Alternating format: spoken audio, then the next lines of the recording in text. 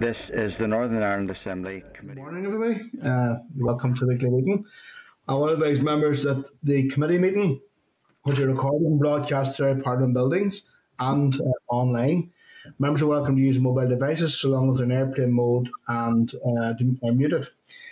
We don't have any apologies. We have a full house today.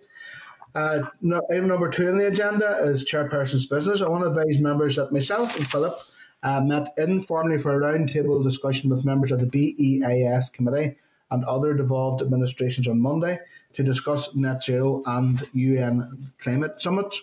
A note of the meeting will be made available to members in due course. Item number 3, the draft minutes. The draft minutes from the meeting of the 11th of March are at page 6. Can I seek agreement for those minutes? Okay, I'll sign those, and obviously we're not in Parliament buildings today, but I'll sign them whenever we're back again, possibly next week if I'm up. Okay, number 4, there's matters arising. There's no matters arising. Item 5 on the agenda is departmental oral evidence, the climate change bill consultation and policy proposals. I want to refer members to the memo from the clerk at page 282, papers from the department at 289, summary of stakeholder responses at 379, and the paper from the Research and Information Services at page 400. And I want to welcome by Starleaf Colin Breen, Director of Environmental Policy Division, Arlene McGowan, Grade 7 Climate Change Branch, and Anthony Courtney, Grade 7 Climate Change Branch. And I'd like to invite the officials to brief the committee, and then members will want to ask some questions thereafter. So, okay.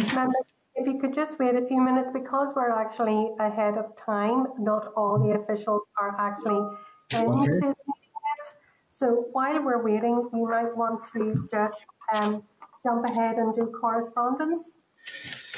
Yeah, okay. Okay, members.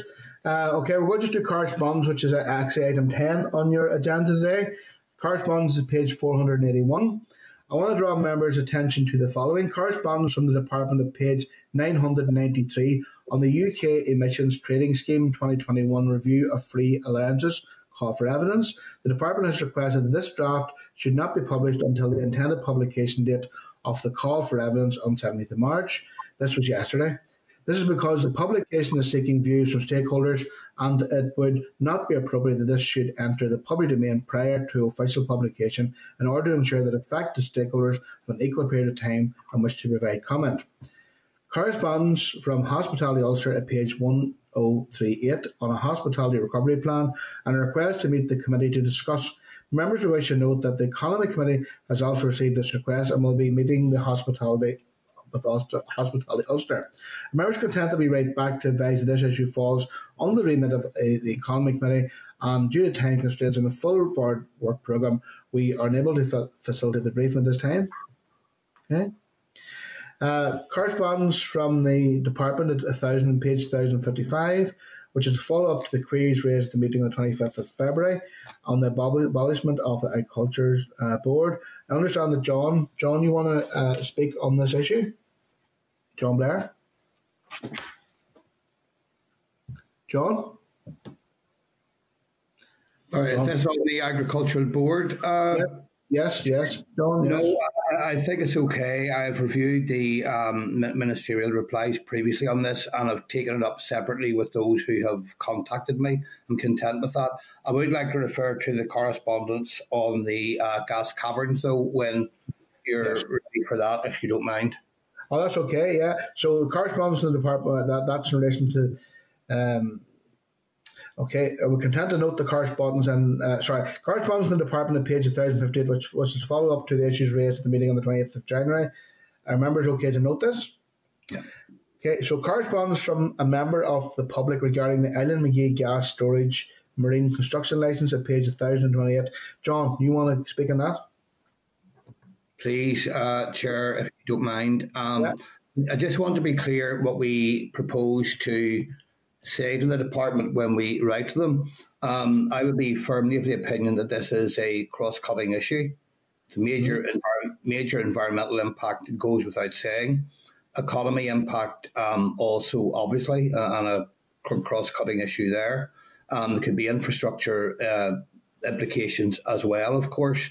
And for that reason, for those reasons and others, I think that the matter should go to the executive, as it's so clearly a cross-cutting issue. And I'm hopeful that in correspondence from the committee to the department, to the minister, we can reflect those views. Okay. Members okay with that? With John's view? Yeah. Okay. So, are members content to action correspondence suggested on the index sheet at page 467? Okay.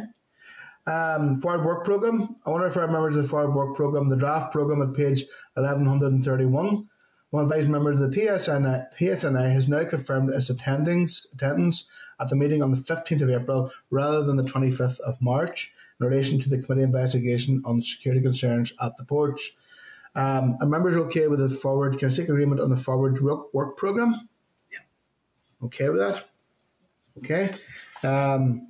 You can go back to the agenda item on climate change. Yes, as the officials are the officials now on standby, Stella? Yes. Okay. Colin, Arlene and Anthony, you are very, very welcome here this morning. So if you want to take the opportunity to brief the committee. Oh, sorry, my apologies. They're not all in yet. Sorry, I thought they were all in yet. They're not all in yet. Can we take a 5-minute deferral for 5 minutes? Yeah, okay. Right, sure, just one thing here on back to the Ellen McGee issue. Yes. I don't know the answer to this. That's why I'm asking. Is there a live planning application there on this matter? I just don't know. Maybe we could establish that as well, could we? John, do you have any shed any light on that? John, you're muted.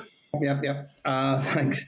I'm assuming that yes, there would be. I don't have the information in front of me, but again, would be another example of cross-cutting if that was the case. And oh yes, I was doing that in support of what you were advocating earlier there, John. There are a tremendous number. Nancy raises a good point there. Tremendous number of aspects of this, and all of them need to be clarified. Aye.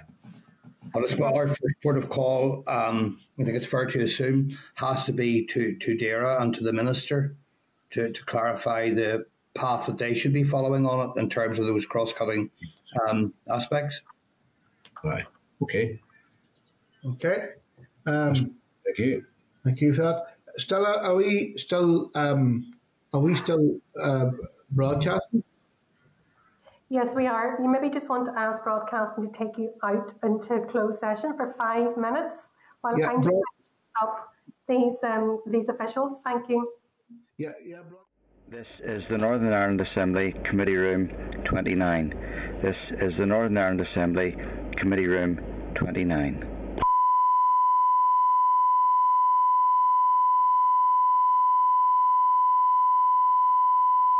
This is the Northern Ireland Assembly Committee Room 29. This is the Northern Ireland Assembly Committee Room 29.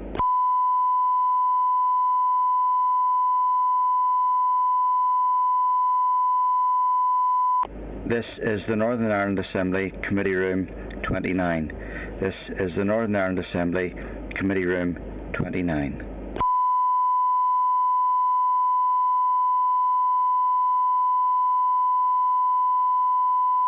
This is the Northern Ireland Assembly Committee Room 29.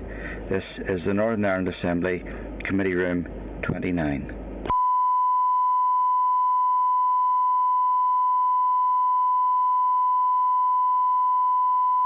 This is the Northern Ireland Assembly Committee Room 29. This is the Northern Ireland Assembly Committee Room 29.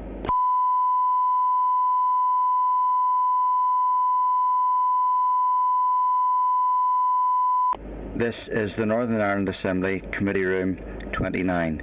This is the Northern Ireland Assembly Committee Room 29.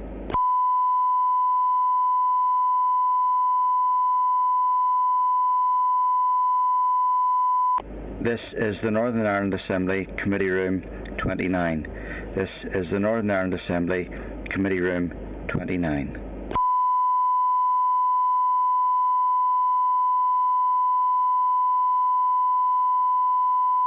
This is the Northern Ireland Assembly Committee Room 29. This is the Northern Ireland Assembly Committee Room 29.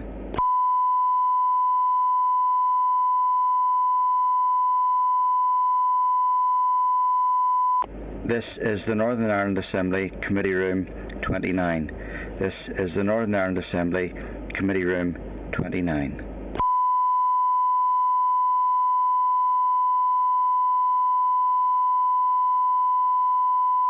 This is the Northern Ireland Assembly Committee Room 29. This is the Northern Ireland Assembly Committee Room 29.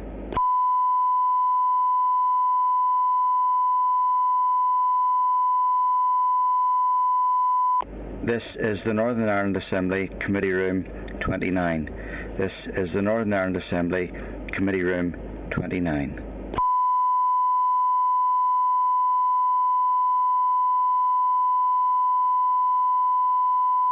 This is the Northern Ireland Assembly Committee Room 29.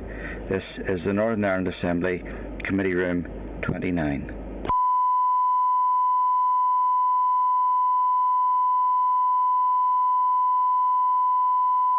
This is the Northern Ireland Assembly Committee Room 29. This is the Northern Ireland Assembly Committee Room 29.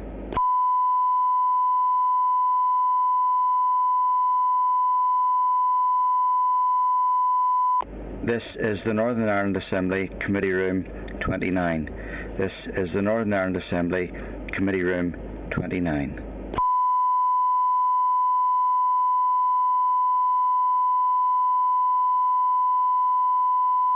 This is the Northern Ireland Assembly Committee Room 29. This is the Northern Ireland Assembly Committee Room 29.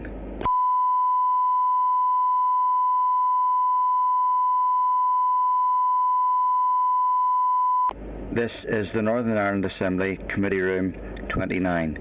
This is the Northern Ireland Assembly Committee Room 29.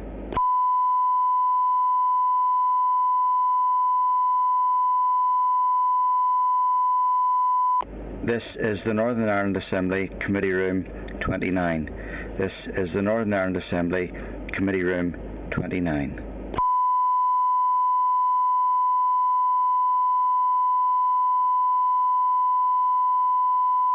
This is the Northern Ireland Assembly Committee Room 29.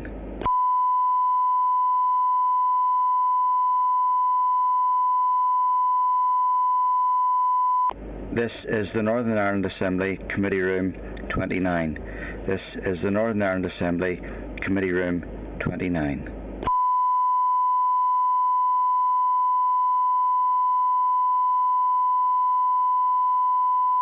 This is the Northern Ireland Assembly Committee Room 29. This is the Northern Ireland Assembly Committee Room 29. This is the Northern Ireland Assembly Committee Room 29. This is the Northern Ireland Assembly Committee Room 29. This is the Northern Ireland Assembly Committee Room 29.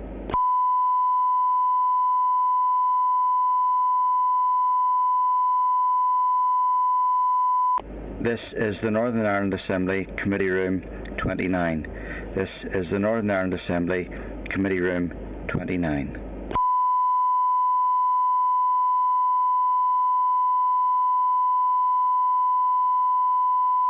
This is the Northern Ireland Assembly Committee Room 29. This is the Northern Ireland Assembly Committee Room 29.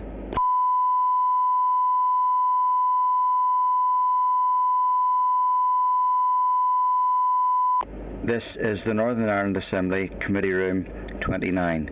This is the Northern Ireland Assembly Committee Room 29.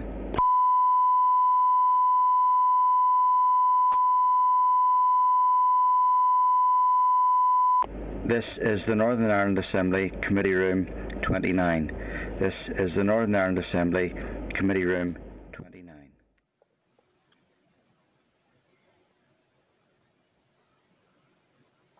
We're in open session now.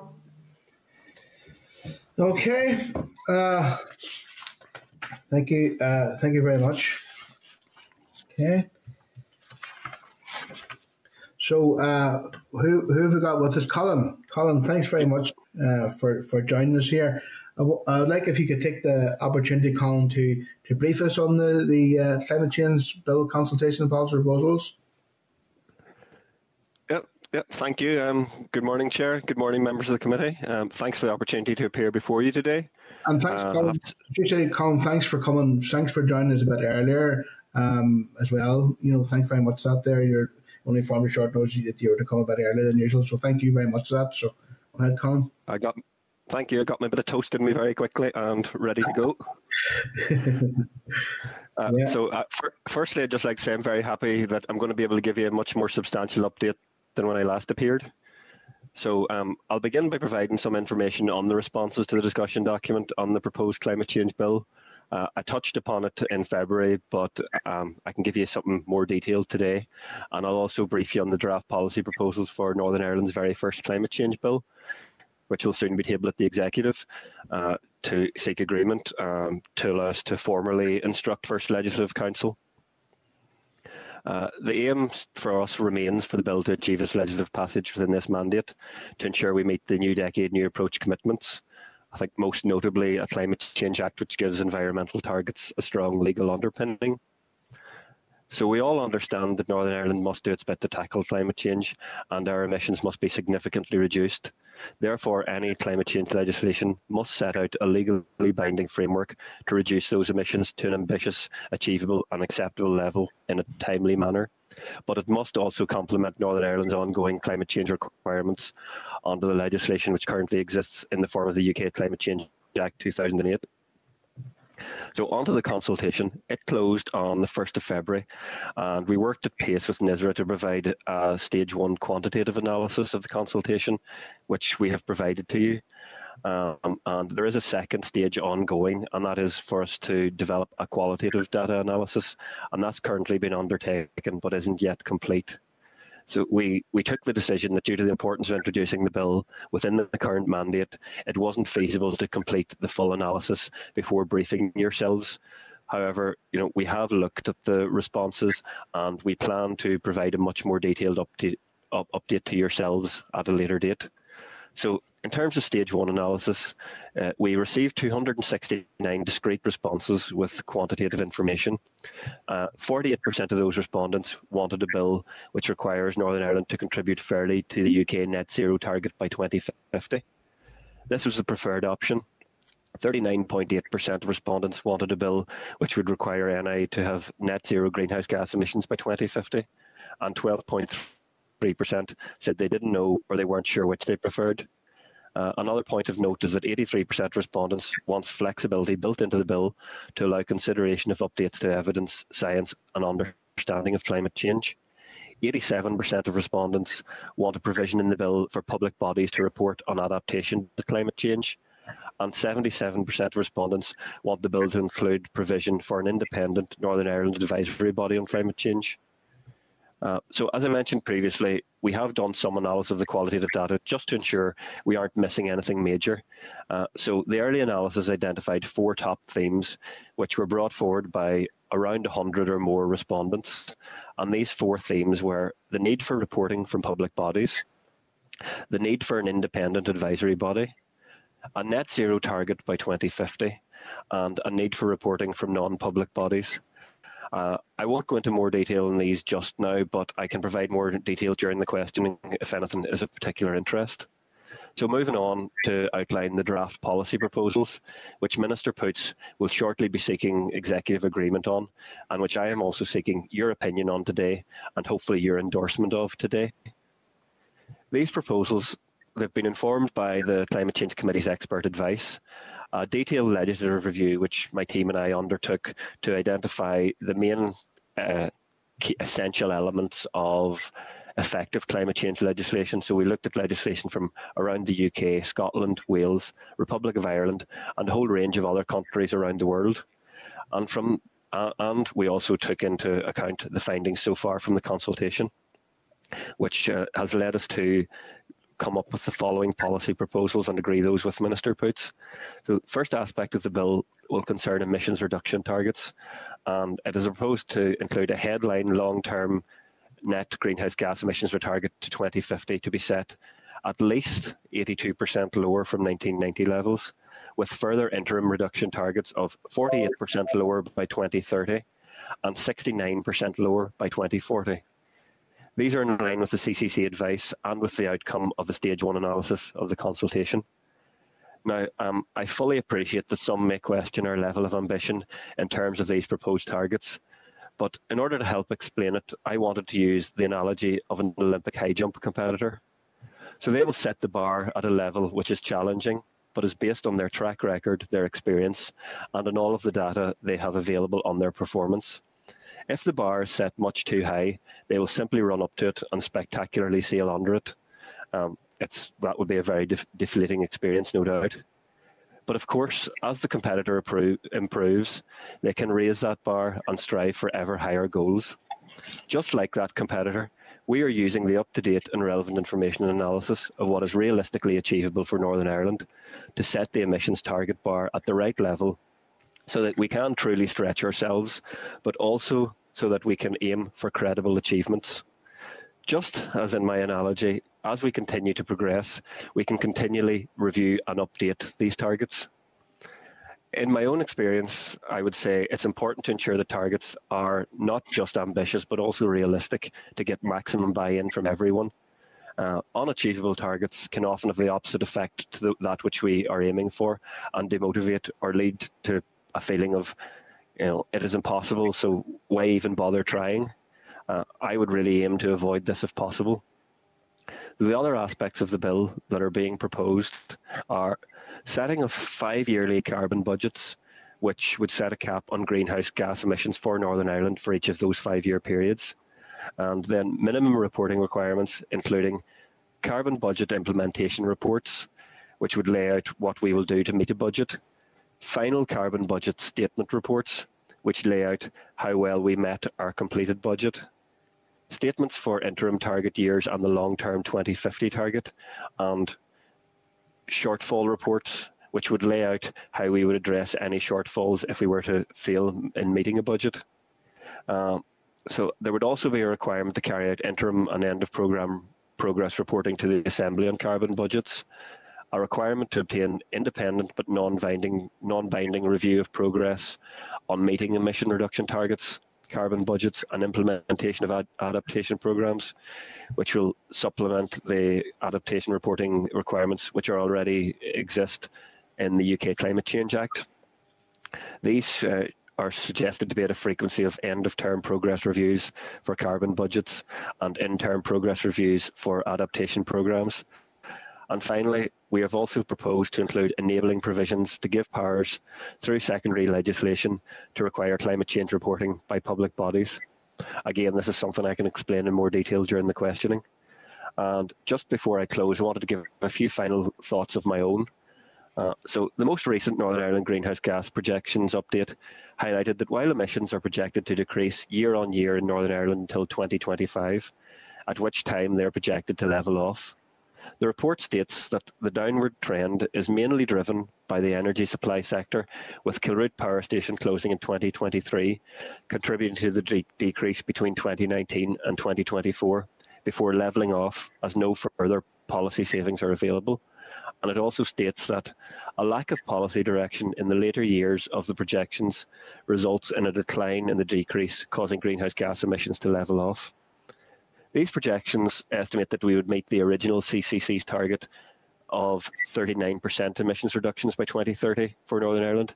However, the latest CC advice and our bill proposals say that we should aim for at least 48% reduction by 2030. So currently, with those projections, we're not going to meet that. So furthermore, the CCC have said that to meet the challenging 2040 and 2050 targets, policy needs to be developed and implemented now throughout the 2030s and throughout the 2020s, and early 2030s, and any levelling off at this stage could have major long-term consequences.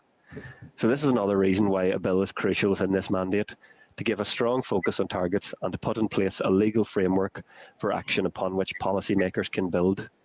I feel it is worth outlining to yourselves that should the bill not complete legislative passage within this mandate, one of the most likely scenarios for risk of failure, in my assessment, would be that we would be aiming to include a whole range of extra policy provisions within this primary legislation to help deliver particular policy objectives, but which would not be essential for effective climate change legislation. And if this were indeed the case, I would estimate a climate change bill is unlikely before 2026, which I certainly don't want to think about. I am basing this on the likelihood there would need to be engagement with so many parties to see what extra policy areas would be preferred by them to be included in this much wider bill. This would have to be followed then by a further consultation process, a commencement of a new development process, and then the legislative passage for this new bill. And just my very final thought. The Green Alliance have recently said in relation to climate change that failure is not an option, and I feel very similarly about this bill. So me and my team have been working long hours to try and deliver this, but it needs the support of this committee, the Executive and the Assembly to make it a reality. For that reason, I hope you can endorse the policy proposals for the bill. So thank you, and ready for your questions. Thank you for that, Colin. And we do have a number of members who do want to ask questions. I will say that we had a very interesting exchange with the CCC a number of weeks ago. Both myself and Philip, the deputy chair, we had a very good exchange with the BEIS committee this week as well, in relation to the COP26 and the whole the UN Climate Summit. I will make the point that I think that it's we do need this legislation, because apart from our commitments to the climate change agenda, I think the fact that we're the only region on these two islands that doesn't have a climate change act is sending out the wrong message. So it is, and it's wrong that we send a message out to the rest of the world that we aren't a region that's committed to sustainable practices, particularly in areas like agriculture. Whenever in actual fact we are world beating when it comes to the food we produce and our practices. But I did make the point whenever we met the BEIS the other day as well, is that given the fact that we are a very strong food producing region, we produce enough food for over 10 million people, whereas Britain is not self-sufficient, it's only 58% self-sufficient. I think it's important that in terms of any legislation coming in, that there is a just transition, so that, say for example, our food producers or agri-food producers are supported and facilitated to make this transition, and also recognising that a lot of the emissions produced by the farming community, they're circular. You know, there's a balance between what is produced and what is sequestered, and that's important that given the fact that our farmers maintain the landscape and our boglands and our peatlands and our carbon sinks, that's factored in whenever we are working out these targets. So I do think the Climate Change Act is vitally important, because I think if we don't have it, I think that other countries around the world globally will judge us on that benchmark, and they could vote with their feet by the fact that we haven't got this here. I think it will be a global benchmark. It is a global benchmark, and I think it's important we go down the road. But it's really important that the department and the governments here in this island, across in Britain, enables and supports that just transition as well. Colin? Yes, thanks very much, Chair. Yeah, I think we really do want to lead by example. I don't think it's any shock that we don't have a Climate Change Act, and in the UK we are the worst performers so far in terms of reducing emissions. I think, to quote my permanent secretary from a meeting I was at recently with him, we don't want to be left behind. We are doing lots of the right things, but we want to be showing that we're doing lots of the right things. So this legislation will help us not do that. In terms of just transition, I completely agree, and the CCC have recognised that, and I have to say I really welcome their advice in recognising that recognising the good work that Northern Ireland do in terms of agri-food production, and not attacking that not saying, right, you need to get to net zero at all costs, and they made it quite clear in their letter, and Minister Poots done a follow-up letter, that in order to achieve net zero, what we'd be doing is simply moving that food production elsewhere, which doesn't make a lot of sense when we do it so well. I think really, I think in terms of the emissions balance, yeah, we need to do more to sequester carbon, and the agricultural land and land use policy in general is probably the best way to do that at the minute. So yeah, I fully recognise all those points and would agree with every one of them. Thank you, Colin. Okay, I'm going to move around the room. Philip, you're first to indicate. Thanks, Chair. Thank you very much, Colin. I liked your high jump, Olympic high jump analogy, Colin, but I mean, if sport was predictable, there would be no point to it. And over the years, whether it's at the Olympics or World Cups or All Ireland, there is unpredictability, and many teams that were unfancied were able to achieve great success with hard work. I mean, I do think that there's a lack of ambition in this. And I mean, I want to start off by making the comment that I actually think some of the questions in the consultation were probably deliberately misleading in terms of framing things, particularly with expert advice and non-expert advice. There are other organisations and groups out there that opinions and advice is equally as expert as the CCC, who think that achieving net zero for the North by 2050, indeed by 2045, is infinitely achievable. And in fact, the CCC say in the report, there's no technical reason why net zero is not possible. So I mean, I do think that some of the questions were, like for example, long-term targeting does not consider expert climate change advice, and long-term target considers expert climate change advice was put in the framing of some of the questions. So I think that was misleading. I want to make that point. Just briefly then, a couple of other points. Very little aspect of all island nature on this. I mean, I don't think we can work towards net zero or any kind of carbon reduction in the North without taking cognizance of the fact and reality that we live on an island. So there needs to be something more in that.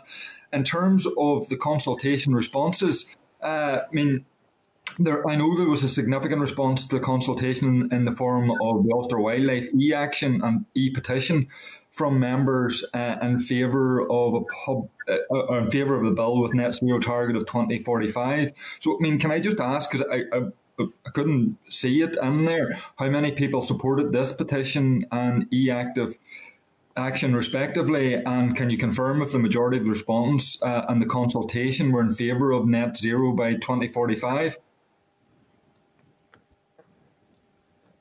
Okay, so I suppose the first thing, I fully accept that sport is unpredictable. I used the analogy. So really, it's the target in the bill is around at least 82%. So that gives some level of realism, but the ambition, we're certainly not trying to limit the ambition to go much further. And we also have many provisions within the bill that would allow us to update those targets as new advice comes in. But I picked the high jump in particular because if you're doing a 2-meter high jump, you're not going to suddenly do a 3-meter high jump. So we need what we thought was the right amount of realism with ambition. So at least 82% doesn't stop anybody from going much further, much faster. And I think it's around getting that balance between the two, and that's where we aim with that. So in terms of the no purely technical reason, I know Minister Poots sent another letter on that. So while they say there's no purely technical reason, they do give a couple of pages of reasons of why it, the main reasons being we would have to significantly reduce livestock numbers in Northern Ireland, which would have a major impact on the agri-food and the farming community. And it would also only serve to move that food production elsewhere. And the other reason was, we could aim for net zero if significantly more of the carbon capture and storage technologies were moved to Northern Ireland, but they would be located in suboptimal areas if that was the case. It would be extra cost for no extra benefit for UK net zero. And I suppose it's really the question of, are we aiming for UK net zero, or are we aiming for Northern Ireland net zero? And as we're governed by the UK Climate Change Act, I think overall we're still aiming for UK net zero.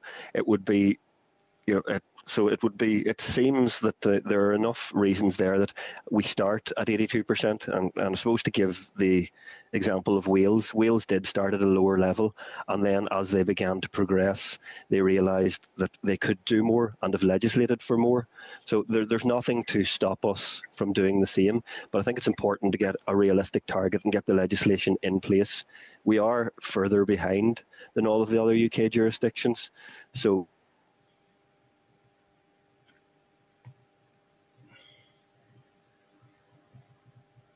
we really do need to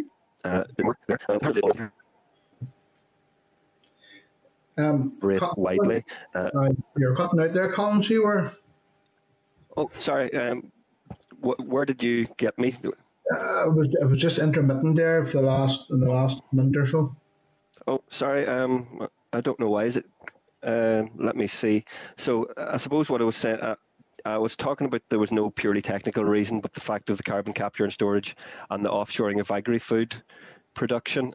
So did you get all of that? Yes. Yeah. Yes. And then I suppose the next thing is really talking about the all-island nature. So there's nothing in the bill to exclude us from cooperating on an all-island basis, but it's more about a global challenge and collaborating widely with everyone. So, we do collaborate through adaptation around the British-Irish Council, and we certainly won't stop collaborating, but it isn't something that would necessarily need to be legislated for, although, of course, it's something that I'm quite happy to take the comments on board of. In terms of the Ulster wildlife responses to the consultation, it really was that, so we received, I don't have the exact numbers, and perhaps Arlene can dig them out while I'm talking and then she can come in, but as a standard practice with a campaign response where people are largely just forwarding on an email and not putting in their own thoughts or opinions, that's taken as a single campaign response. So they had that was taken as one response, and it was basically that they wanted to go for net zero through the Ulster Wildlife Trust. But I don't know if Arlene's on now, if she can give the figures of the number of Ulster wildlife responses. Yes, Colin, thank you. There was 430 responses from Ulster Wildlife that were all very similar. They were a standard email response. And thank you. Was taking those 430 as one response? Yeah, that's the sort of standard way to avoid a consultation being skewed by a number of emails being sent from different people, all with one agenda. It would be the same no matter what the answer was, because it was quite clear they were all coming. They were a standard email template. They're all coming in the form of the Ulster Wildlife Response. But they were all, the majority of those responses, I take it, were in favour of net zero by 2045. Was it 2045 or 2050, Arlene? Was it 2050? 2050. Okay. So, I mean, if you add those 430 to the figures, I mean, that totally changes the figures that have been presented this morning. Yeah, and that's why we wait consultation responses to avoid a skewing of responses by a particularly active campaign, and that happens in many consultations I've been involved in, both positively and negatively. It's just it's the way to inform good consultation. Otherwise, you can have companies with vested interests. Not that I'm saying it's in this case, just paying people to respond with a similar email. We've had it in other examples, in waste, for example, where people don't want a particular outcome, so they will push lots of people, or even lots of social media bots and things like that, to just answer and keep answering and almost spam the consultation with one answer. but it doesn't. Sorry to interrupt, and I understand that, Colin. But I mean, given the importance of this, I mean, and maybe in terms of promoting the consultation, can I ask what kind of engagement the department did with the kind of local environmental sector or local policy experts and the climate community, prior and during the consultation?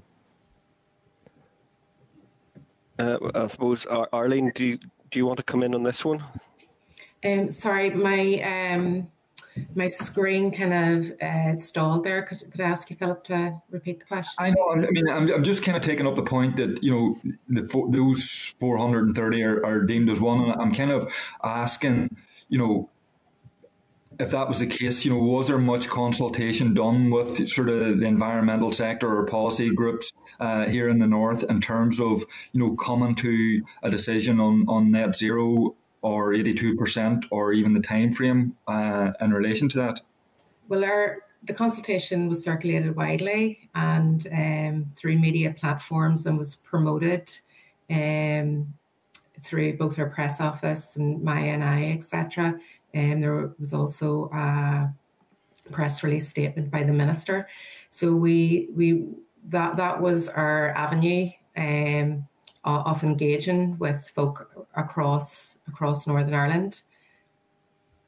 Yeah, and I suppose I would add to that, Philip, that so a lot of the ENGOs would have attended the Climate Change Committee briefings that were in and around the same time as the consultation. And I did speak to a number of them personally, just to discuss things, not only the environmental sector, but much wider than that, all sorts of sectors, anybody who wanted to talk about it, to try and get the views of many. So I think, there's certainly an ambition to go much further and be seen to be a leader, but I think we have to also take the fact that getting to 82% is by no means a cop-out or by no means easy. It is still incredibly challenging. We have, between 1990 and 2018, we've reduced by 20%. We have to reduce in the next 30 years by 82%. So we have a long way to go. As evidence and science emerges, we can by all means, up those targets. But I think it's important to realise the effect this will have. We, as the chair had said, we do need a just transition, and this is the advice we've gotten for a just transition. Okay. Have enough, Philip? Philip, you're muted. I wouldn't say have enough, but I don't want to hog the meeting, Chair, so I'll allow others. Okay, thanks, no problem. John?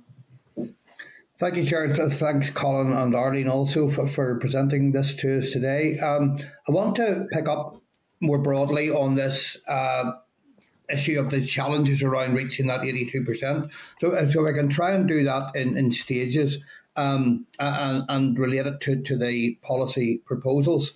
There's been, thus far this morning, a great emphasis on agriculture, and that's perfectly understandable given the figures that we know of emissions contributions.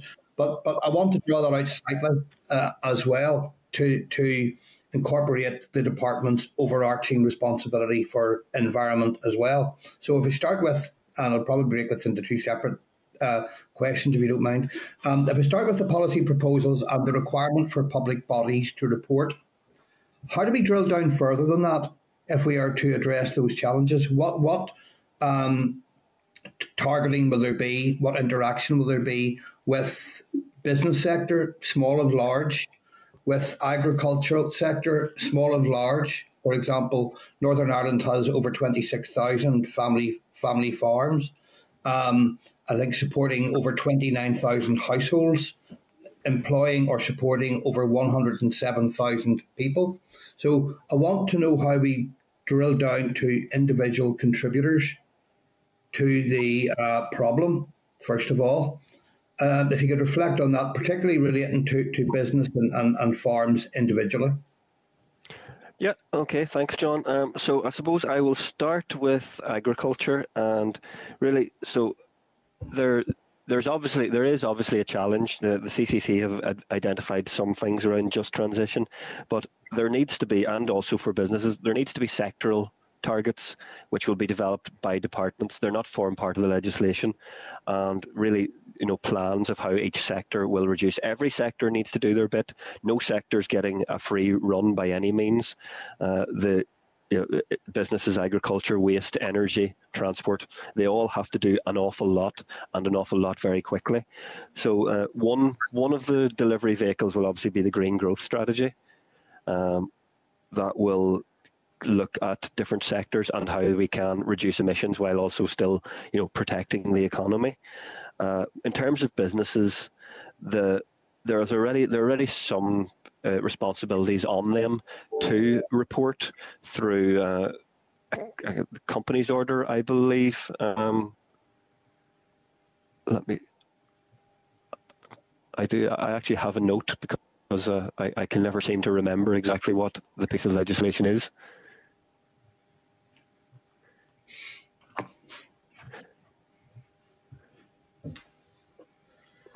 So, the Companies UK Act 2006 and relevant subordinate legislation does mean that companies have to have climate-related financial disclosures. So that there is some onus on them already. We will also have various engagement with businesses as part of behaviour change campaigns, as part of information sharing.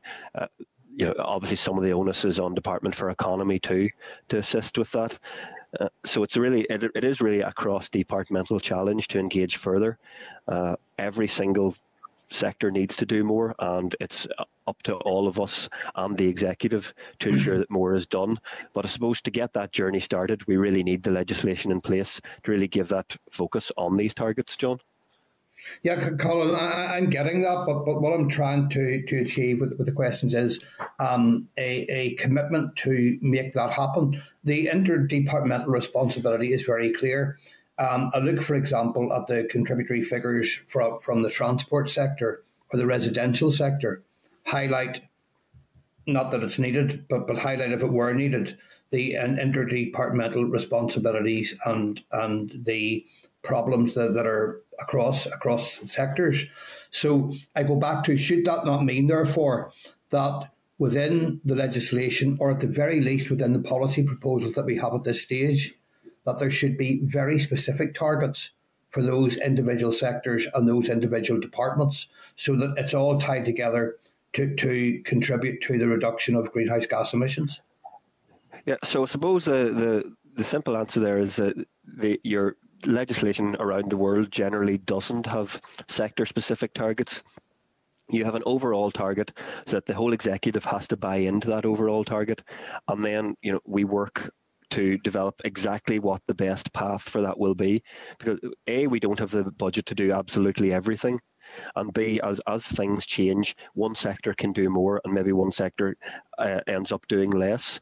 So the whole aim is around getting this collective challenge really embedded into Northern Ireland government, into Northern Ireland departments. Yeah.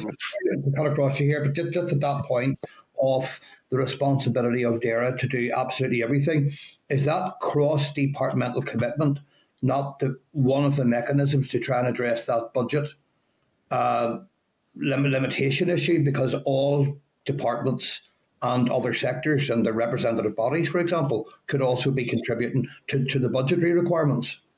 Oh yes, and they should be. So this won't be DAERA. Essentially, the legislation will have DAERA as a coordination role, but certainly the onus and the sort of all of the ambition and all of the sort of need to meet targets will be placed equally on all Northern Ireland departments, and so ultimately on the executive. It won't be placed on DAERA to do everything. DAERA obviously have their, in terms of waste and agriculture, are probably our two main sectors that we would have to develop the policy proposals for. But each and every department will have to develop policy proposals for their own areas, and will have to work collectively to develop budgets and really start tackling this challenge. So I think the answer really is, by no means is it DAERA's challenge, and by no means is it DAERA's responsibility. The legislation's our responsibility. The developing of secondary regulations will be our coordinating responsibility. But meeting these targets is not a DAERA responsibility, and it it be in the legislation as such. It will be very much on all Northern Ireland departments. That's sort of a flavour of Northern Ireland legislation where it's placed on the departments, which ultimately rests with the minister for that department. Whereas in GB, it's usually the Scottish ministers or the Welsh ministers. Just how legislation is written here, from what I'm told, but it will be equally on every one of the departments and the ministers. Okay, and finally, so that I'm clear, and I don't want to hog this either, but the intersectoral or interdepartmental responsibilities and issues, can I go back to, can it be built into the policy proposals at this stage that there will be advice available to the various sectors and all business units or all individuals within those sectors, be that business or agriculture, so those people can be advised by departments, plural, on technologies available, advice that's available to reach those targets? Because I think that needs to start to be built in at this stage. I'm not sure if that would be something you would necessarily legislate for, but that should obviously be part of any plan to meet emissions reduction targets.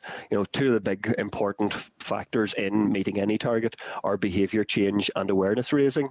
So you need to educate everybody on how they can do things. Let's say, taking waste, for example, which is something that I have been involved in. We need to educate people on how to recycle more, and we've ran a lot of behaviour change campaigns, and that has moved massive increases in recycling over the last decade. And it'll be the same with every other sector. It's just good practice as part of a department. I can't imagine any department would start on a plan to reduce emissions and not let people know what they're doing, how they can help, and why they're doing things. So I think, to answer you, John, it wouldn't necessarily be something we would put in the legislation, because it's it would be very hard to define in legislative terms, but it's certainly something that would need to be done, and I can't imagine any government department not doing so. Okay, that's fine. Thank you. All right. Okay, thank you very much, Chair, and thank you, Colin and Arlene. Colin, how will the bill drafted to these policy proposals compare with Climate Change Acts and GB? Or how do they compare also with the ROI? First of all, thank you. Okay, yeah, thank you very much, Harry. So, as I said, we took a very detailed legislative review, and basically all legislation worldwide would have four common provisions or four common aspects. The main ones: targets, budgets, reporting requirements, and advisory body. So ours are having those, although the advisory body proposed is the Climate Change Committee. So it really, there are various acts will also have all sorts of other hook-on provisions that aren't really standard for any climate change legislation. They may do something in waste, for example, they may do something in land use, but that's really around just getting other things into primary legislation. We considered those, but given the time frame and the need to get within this mandate, if you include one, where do you stop? And that's the basic question. So ours is a very focused bill on what is needed to operate climate change legislation. All the other policy proposals for DAERA, for all the other departments, will need to be brought forward by us at pace as soon as this is enacted. Is there anything you feel that has not been covered or left out in the proposals? Or do you feel you've got it covered at all? No, I suppose I feel we have covered everything that's essential for well-functioning climate change legislation. In an ideal world, I would love this bill to be several hundred pages long, covering every sector and dealing with all the land use issues, all the waste issues, all the other things, so we didn't have to develop lots of other pieces of primary legislation. But balancing that against the fact that we need this legislation, the NDNA have committed to this legislation. We only have a year left in this mandate, so what we need was a focused piece of legislation to set a legally binding framework for climate change so that we can start really reducing our emissions for this major challenge. And Colin, with all the proposals, how long do you think it'll take to see the desired changes so we know what we're doing is worth it? I mean, I'm just wondering. Yeah, well, I suppose once the legislation is enacted, that's I would say already, dealing with a number of cross-departmental groups and strategic oversight groups. A lot of departments are already working on climate action plans, but as the last greenhouse gas projections said, if we don't start getting policy directions or new policies in soon, we're going to level off very quickly. But if we can get this legislation in place, I can see major changes over the next few years if there's the will to do so. Yeah. And you would say, I mean, we can produce our present levels of agri-foods by being more innovative rather than cutting our produce, yeah? Well, I personally wouldn't like to sort of talk about the exact specifics of agriculture other than to say what the CCC recommended in a just transition. They did suggest, I think they briefed you on it, that there's a behaviour change element where less meat is being used, so possibly some of the agri-food sector here moves to other crops, for example, or maybe land use for other things. But that's really down to future agricultural policy, and the bill itself is really just setting what target would be sensible for that just transition. Still a lot of work needs to be done to decide on exactly how that will come about, but we need to start somewhere, and I think this is the first step of a very big journey. Yeah, okay, thank you very much, Colin. Thank you. Thank you, Harry. Yeah, I think that's an important point there, just Colin. I think it's important that the future agricultural policy needs to be very much aligned with the climate change, because, see, for example, out in areas where I live here out in the hills, there is very little alternative land uses other than grassland and heather that we have here, so that's an important point, I think. Patsy? Thanks very much, Chair, and thank you, Colin, for that. I'd just be interested in picking up on some of the stuff that John was talking there about how individual government departments will set in place, if you like, monitoring procedures and how that might work, or what thoughts have you given to how that might be judged and how they measure it and how they benchmark performance and those types of issues. Have you given any thought to that as to how that might be rolled out departmentally? Oh yeah, well, I suppose we already have the monitoring and measuring in place through the greenhouse gas inventory, and that focuses on sectors. So some of those sectors obviously will cut across departments, and then in terms of looking at the green growth strategy may also set sectoral specific targets, although I suppose that hasn't been decided yet.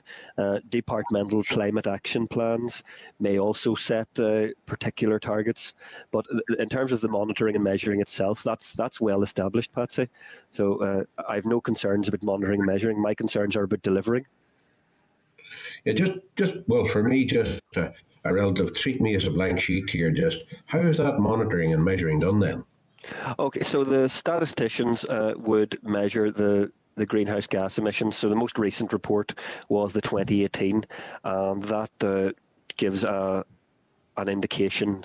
Some figures are modelled of what the greenhouse gas emissions for Northern Ireland have been for a particular year, as I say, 2018, and then what that reduction has been against the baseline year, which is 1990, for a series of different greenhouse gases. So at the minute, as I say, we are at a 20% reduction compared to 1990 levels as at 2018. And just, I suppose, to give you some indication of where other jurisdictions are. So the UK as a whole have reduced emissions by 43% since 1990. England have done the best at a 46% reduction. Scotland almost as good at 45% reduction. Wales are 31% reduction, and I don't think it's any coincidence they've all got well-functioning pieces of legislation. The Republic of Ireland's emissions have actually increased by 10%, or slightly over 10% from 1990 levels, according to their 2019 figures. And so that's where we are on a UK basis at the minute. Well, sorry, maybe that's the outcome. You're measuring the outcome. What I'm talking about is the mechanism put in place to establish how that's being done within each individual department. It's right. So it's how and what measures have been individually taken within departments, or indeed their arm's length bodies to fulfil those outcomes. Oh, sorry, I misunderstood your question. Sorry, I apologise, Patsy. So that will be, a lot of that will be to do with the carbon budget reporting, and I think Arlene's probably best placed to explain how all the different reporting will work, and then how the executive, the committee, etc., will look at that. So Arlene, do you want to talk a little bit about the different reporting requirements that we have?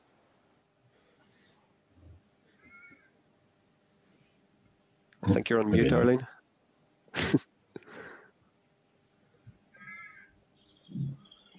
Have we lost Arlene? No, can you hear me? Yeah. Hi, sorry about that. Yes, so the carbon budgets are 5-yearly carbon budgets, and within that, there will be like an interim monitoring stage, and the interim monitoring stage will look at how, it's like a halfway stage on how well we are delivering on our policies and our implementation reports for a carbon budget. And then, as Colin related to, we'll use the greenhouse gas inventory to then assess at the end of our carbon budget how successful we have been in meeting our carbon budgets. And as Colin alluded to, the greenhouse gas inventory is an inventory which is published every year, but it's 2 years behind. The greenhouse gas inventory is actually produced annually by Ricardo Energy Environment. It's on behalf of Scottish Government, the UK, and DERA on behalf of all other departments. And it basically contains data detailing greenhouse gas emissions from 1990 to the latest reporting year, which I have said takes, which is 2 years behind any present year. So it's basically like a subset of the UK greenhouse gas inventory, and it's produced to fulfil, for example, the United Nations Convention on Climate Change reporting requirements, and under the Kyoto Protocol. It's basically compiled in line with international guidance, and they look at different greenhouse gases, 7 altogether, which includes methane, carbon dioxide, etc. Sorry, Arlene. Patsy was actually looking for an explanation of the reporting within the bill. Oh, within the bill. So I have it here now, Patsy. So we will have various types of reports which will have to be led in the Assembly, and Arlene can correct me if I'm wrong in any of these. So there will be an implementation report, a progress report on how we're reducing emissions for that carbon budget, and a final closing statement to say if we've met that budget. If we haven't, then there will have to be a shortfall report. So I think there will be quite a clear focus on meeting those carbon budgets, and a clear focus on any sector which hasn't. And the sectors that haven't, then of course the department responsible or the departments responsible will have to actually explain why those weren't met, and then create another report to say what they're going to do in order to meet that shortfall in the next carbon budget period. So there's a strong emphasis on reporting, and I think really it shines a spotlight on what we are doing well, and if there's anybody not doing well, it will equally shine a spotlight on that in terms of, how are you going to do more. It gives that sort of impetus and drive to do a bit more in terms of actually meeting these carbon budgets when you have to report and say whether you have or haven't. And similarly, there will be reports around the emissions reduction targets. So for the interim years of 2030 and 2040 and 2050, we have to report on whether we have met those targets, and if we haven't, why not. And I believe also that will be a good stage to look at whether we can be more ambitious in the targets. And I think we already report, and a number of bodies already report or a number of departments already report in terms of climate change adaptation programs. So the legislation adds to that by having a sort of mid-term reporting for that. So it's not just you've got to the end of your term, how have you done? And is there anything else I have left out in terms of reporting, Arlene? I don't know whether you want to touch on that we will be also asking, or we will also be required for independent review of progress reporting, and that would be a role which would fall to the CCC. So there is an element, obviously there's self within government reporting, but there's also an element of independent review of progress, both of carbon budgets and also the implementation of our adaptation programs, which is supplementary to what reporting which is already required under the UK Climate Change Act for adaptation reporting. Thanks, Arlene. Any other questions? Just specifically on just want to nail this down, Colin.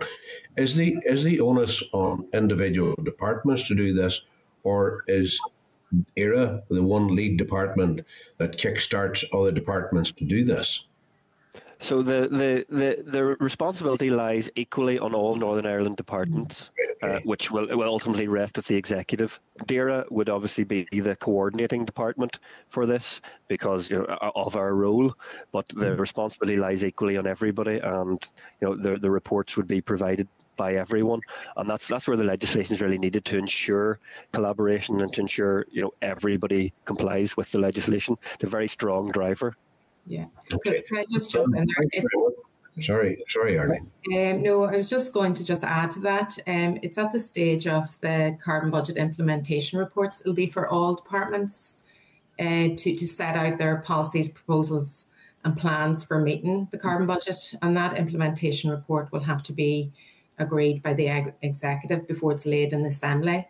So as Colin's correct in saying that DERA will have a coordination role in relation to that, but all departments will have to feed into that and clearly state what they're going to do to meet that carbon budget for that 5 years. Okay, that's grand. Thanks very much, Chair. Thank you both. Can I just ask, could you just elaborate on the watchdog? What happens if the departments are in default?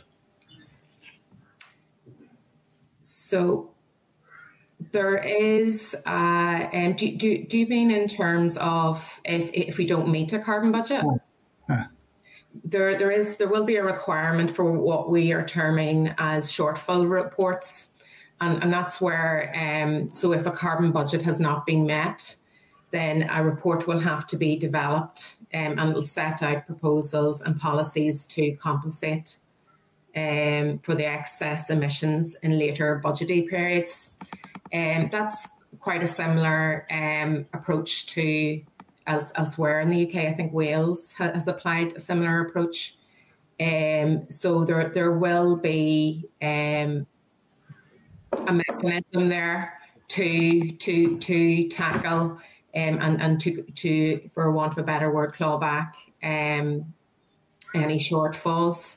And they can be carried over to other budgetary periods. So whenever a new carbon budget is developed, then that carbon budget will have to take on consideration of those recommendations or commitments within the shortfall reports. It will depend on the timing. It's more likely due to 5-year carbon budgets. It may be, as I say, it'll be open to where it can, maybe not in the next consecutive carbon budget, potentially can be taken on board at the carbon budget after that, or split between 2 carbon budgets, but there's definitely a mechanism to make up for any shortfalls. Okay, thank you. Morris?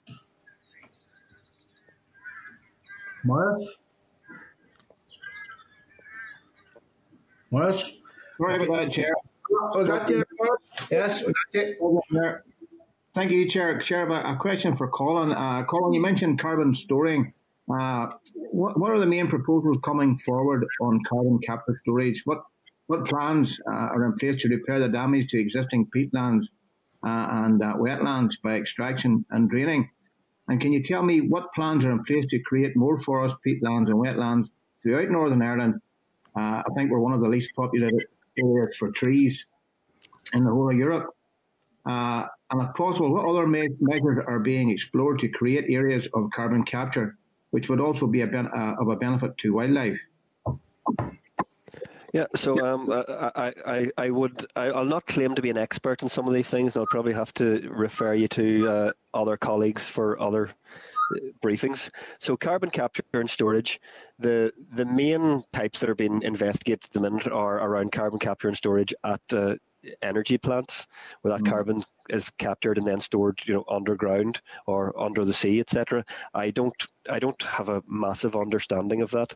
I just know certainly what the projections are carbon capture and storage carbon storage was always more looked at natural means, but now there's a lot more hope for technological means of capturing carbon and storing it. I probably can't give you a whole lot more on that. In terms of repairing peatlands, I know the peatland strategy is due to be launched soon. So you probably would want to get a briefing on that. I think you have requested an update on that. I think I saw your letter of last week maybe requesting that. In terms of forestry, yes, we certainly have a very low forest cover at the minute. I was just over a year ago today, I was in Cookstown helping plant those 1,000 trees. When we had like 500 children. I can't imagine such a situation anymore.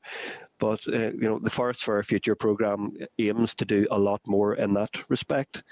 Peatlands, yes, there are certainly issues with peatlands, but I think peatlands are one of the big opportunities for Northern Ireland. We have a lot of peatland here. It can sequester a lot of carbon. So I don't think we should see it as a challenge. I think we should see it as a real positive opportunity to create green jobs and restore our peatlands, sequester carbon, and show all the good work that the agriculture and land use sector can do, as the chair had mentioned earlier, in terms of sequestering carbon and allowing us to still, have emissions from the excellent agri-food production. I think I've covered all your questions there. I'm sorry I'm not overly technical on some of them. You're all right. You've covered it well, Colin, and you just omitted to mention the benefit to wildlife from doing all that there, but that'll come naturally. Colin, how do the proposals in the climate change bill compare with the rest of the UK and indeed the EU? Whilst I would prefer Northern Ireland to have its own targets, preferably more enhanced, but as you're aware, Northern Ireland remains within EU law in terms of ETS, etc. But what impact will the Northern Ireland Protocol have on any proposed climate change bill in Northern Ireland? My understanding is that it won't have an impact. We still, we're bound to meet the Paris Agreement, but that is on a UK basis, and our 82% or at least 82% target does allow us as the UK to meet that Paris commitment. So my understanding is it doesn't have any impact, but if I'm wrong, Arlene or Anthony can shout at me very quickly. Okay, thanks, Colin. To either of you, transport has been identified as a major contributor to greenhouse gas, and it's increasing. What possible plans have been discussed with other departments to move from road haulage to greater use of rail transport between major ports and towns? I feel that our rail infrastructure is not developed enough to promote goods between major destinations by rail. Has this been looked at as part of the bill? No, it hasn't. I suppose, as I said earlier, in an ideal world, developing a very large piece of primary legislation over maybe a 4 or 5 year period, you would have those sorts of provisions. But this bill is just very focused on setting the framework for climate change legislation and letting all departments, and I think in this case it would be Department for Infrastructure in terms of rail infrastructure, to develop their own policies. But the kickstarter for that really is legislation with strong targets, so that there's real reputational damage to not starting to introduce policies to meet these targets. Well, that's good, thank you. One final one with your indulgence, Chairman, and thanks for your patience. Finally, I would ask, has any cost been attributed to what a Northern Ireland climate bill may cost? So far we have the general details from the Climate Change Committee, who have identified on a UK basis there's a significant economic benefit rather than cost. So they had said costs of around 0.5% of GDP per annum to give benefits of around 3% of UK GDP per annum. and up to 300,000 green jobs on a UK basis. So that's all very positive. We are working with the Climate Change Committee at the minute to investigate sort of Northern Ireland costs, particularly in terms of the enhanced reporting requirements and the enhanced, work that the CCC would need to do for us. But I think the main thing to note is that really the costs or benefits to Northern Ireland depend on the exact policies that are chosen for this just transition. There are many ways to skin a cat, or whatever the expression is, but it's about us deciding exactly what we do to meet that just transition. There are lots of different pathways which can leading us to get to at least 82% reductions. There are some big ticket items, obviously, like electrification is probably the main one in the CCC's recommendation, particularly electrification of transport, electrification of heating. But there are so many other options. But I see it only as a positive. The very fact of a just transition. In terms of electrification of heating, if it's done properly, you remove so many people out of fuel poverty. Electrification of transport, you improve air quality significantly. So all I see is opportunities if we do this right. And I would say I'm no expert in a lot of these, but I enjoy reading about it and reading their evidence and the evidence from lots of other people and engaging with lots of other jurisdictions. But I suppose that's my takeaway: is it's benefit, not cost. Yeah, I'd agree, Colin. The benefits outweigh any cost. So thanks very much for your answers. Thanks, me, Chair. Thank you. Okay, Rosemary. Thank you. Just to say, you'll be aware over the last week there was a headline in one of the agricultural papers, Climate Law to Cap Stock Numbers. You'll be aware of that headline, I'm sure. Colin, oh, yes. Colin, what reassurance can you give to those farmers who are outward and forward looking to think about passing on? We talk about passing on our family farms to sons, daughters, etc., and for them to progress further. What reassurance can you give to farmers in relation to that headline? I suppose first I have got it and I have responded to it, and I think the main thing says it's very hard to comment. We don't have any agricultural policy at the moment to say what effects livestock numbers will have, etc. There have certainly been suggestions that moving some land use to other uses may be beneficial in terms of climate change, but I have to say I wouldn't really like to comment on any specifics such as livestock numbers, because we simply don't know, and it's really about everybody playing their part, and I think the main thing is it wouldn't impact on the farmland itself. It may involve some new working practices. It may involve, for example, if you look at the Climate Change Committee's sectoral plan for agriculture, they have a lot of very positive steps, low carbon farming, etc.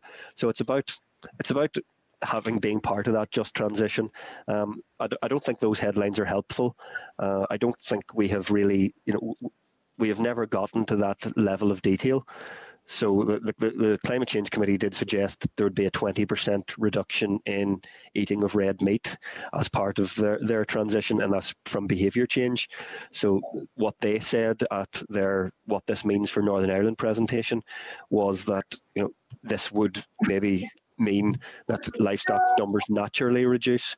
But as I say, the Common Agricultural Policy, the future agricultural policy, will have more to say about that than I ever could.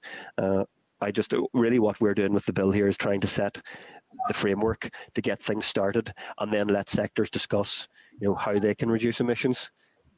Yeah, no, that headline's caused quite a bit of unease within the farming agricultural community. And the second question I want to ask you is in relation to if different groups different departments are not meeting their targets, etc. You said there was mechanism, I think it was Arlene, you said there was mechanism to catch up within the following 5 years.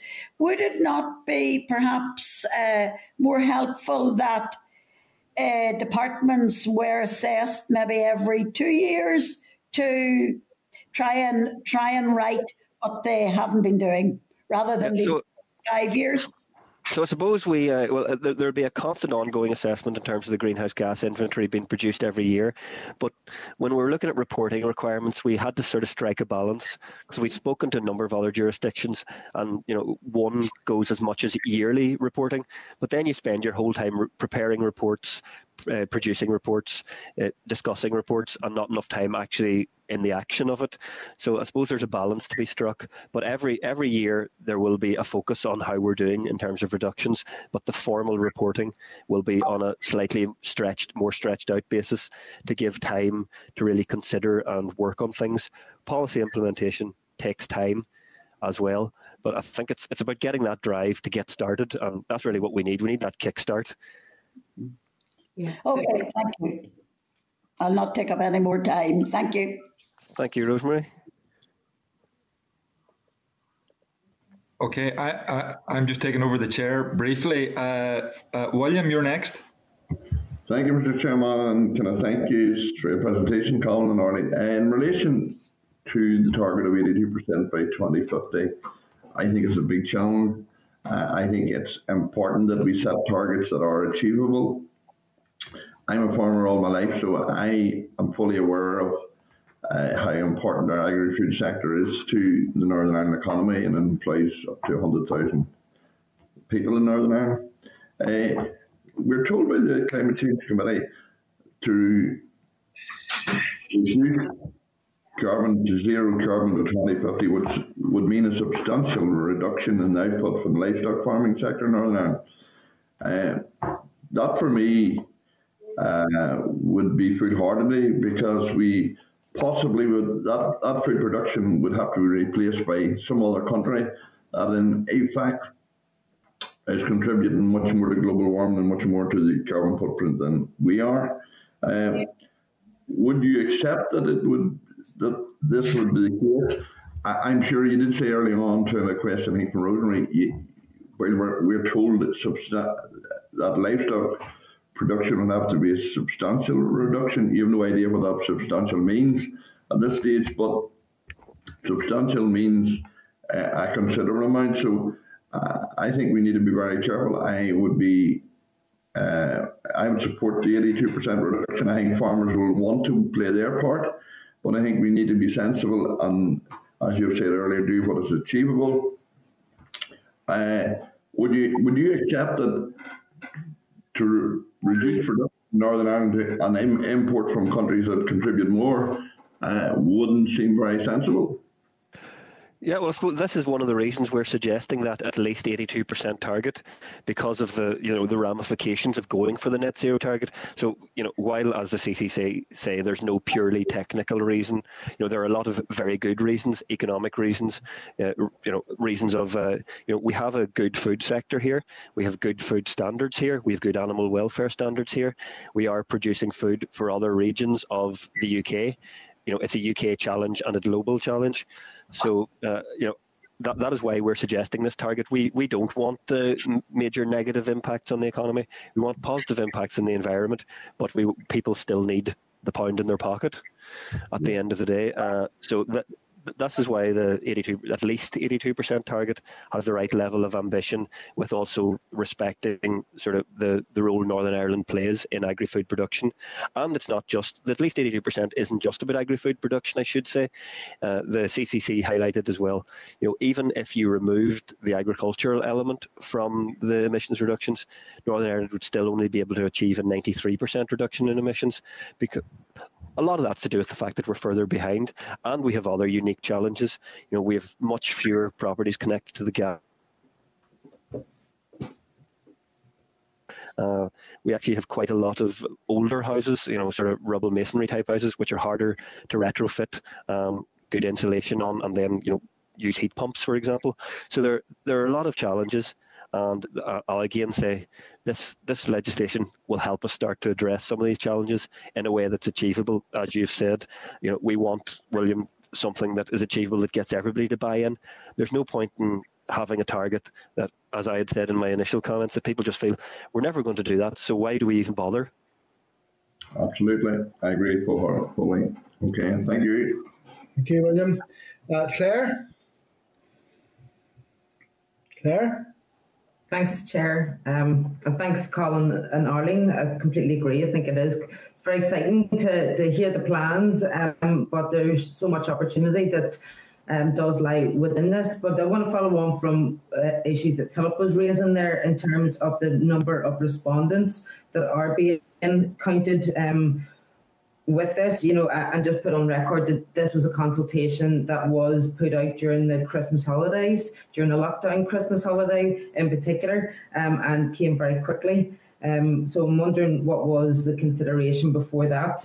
And I'm just taking into account we had the environment strategy last year from the department where we've seen over 2,000 respondents to that one. So limiting this to 400 or 500 respondents is just to be noted about when the consultation was done.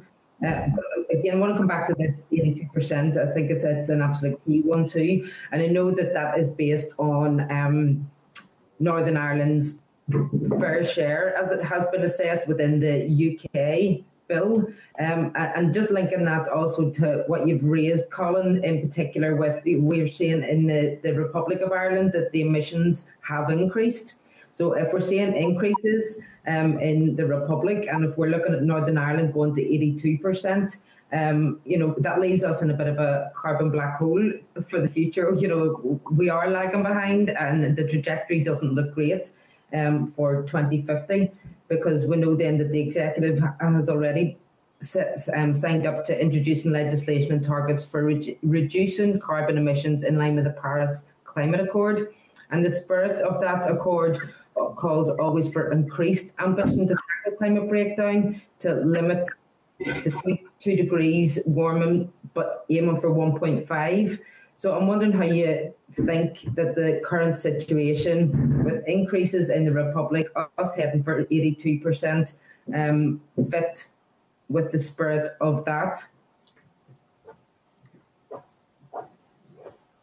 Okay, thank you, Claire. Yeah, so I would share your opinion that this is a very exciting time, to get this bill finally through, hopefully.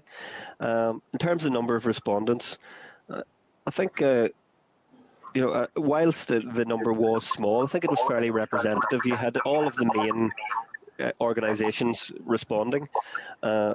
Obviously, we would have liked maybe a longer consultation period, but the main focus was on developing this bill, and the longer consultation would have meant even another 4 weeks in the consultation, we wouldn't be briefing you to early April, and that leaves a very short time frame. I think, on balance, the respondents were largely on balance in favour of the evidence-based type target, but it was quite close, and what we're trying to achieve here is, as I've said several times, it's the level of ambition. We're not trying to limit ambition. At least 82% doesn't mean that we couldn't get to net zero by 2045 with huge ambition and major change in technology. But I would like to think if that was happening, we would amend the bill accordingly at a later date. The bill is future-proofed to allow those sorts of amendments. In terms of 82% being a fair share, I think the UK was the first major place to suggest a net zero target by 2050. We, taking politics aside, we are part of the UK, so therefore our share of that would be 82%. It's like thinking, let's say, a large farming region in GB. I don't know one off hand. They on their own probably aren't getting to net zero, but then there'll be another part of GB doing way more, like particular Scotland. Scotland are doing much more because they have the land mass. I do understand. Listen, just really what my concern is, that I know that the department had asked from the Climate Change Committee, for Northern Ireland's fair share, but did they also ask for a roadmap or advice on how we get to net zero, or just to the fair share? I believe we had previously asked them if net zero was possible. So I think the question to ask was what is our, and I think all the jurisdictions done, what can we do? There's no point in saying we want to do this. How do we do it? If they've said it's they've outlined how we could do it, but it's overly challenging and overly detrimental overall to Northern Ireland for what I would almost call a vanity project, of us bringing carbon capture and storage here. It's a global challenge, and that's the main thing. Yes, I want to do as much as we can, and we all do, but we want an element of realism and buy-in, and we will constantly update this, and we will constantly review this. This is not a one and done. This is a good place to start. Let's get legislation in place. Yeah, well, I wholeheartedly agree with that, but it has to be the right legislation if it's going to be building the framework for the future as well. So in terms of those detrimental impacts to Northern Ireland, is that solely on the agri-food production? Where would the detriments to be seen? No, as I said, so there's a detriment in the agri-food sector, which makes up between the 82 and the 93%. There's still a number of other areas. It would be probably excessive cost to deal with some of the other issues. There's still a remaining percent of emissions even after agriculture. Offshoring food production just for the sake of getting to 82% doesn't seem to make a lot of sense, and the CCC have said that. That was not led by the department. Colin, you've gone silent. Colin. Colin, we can't hear you.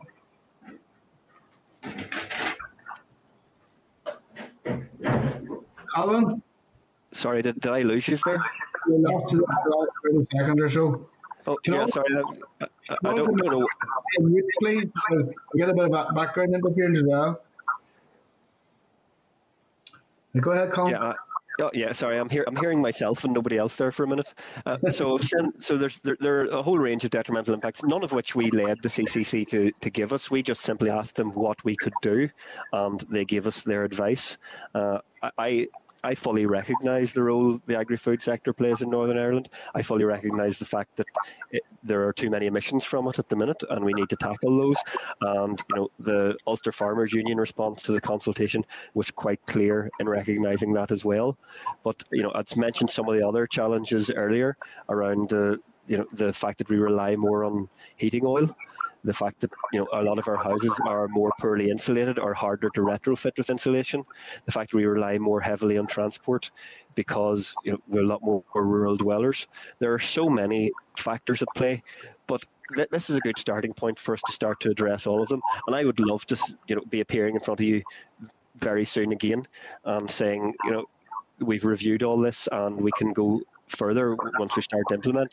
But I would I would really love to see your endorsement for this bill. It does have the main aspects of effective climate change legislation.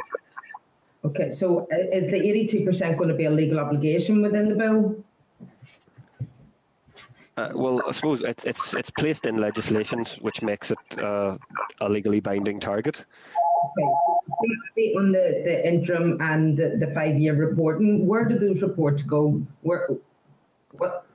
Oh, so yes, they have to. They're led before the Assembly, and I'll let Arlene speak about the exact specifics of that one.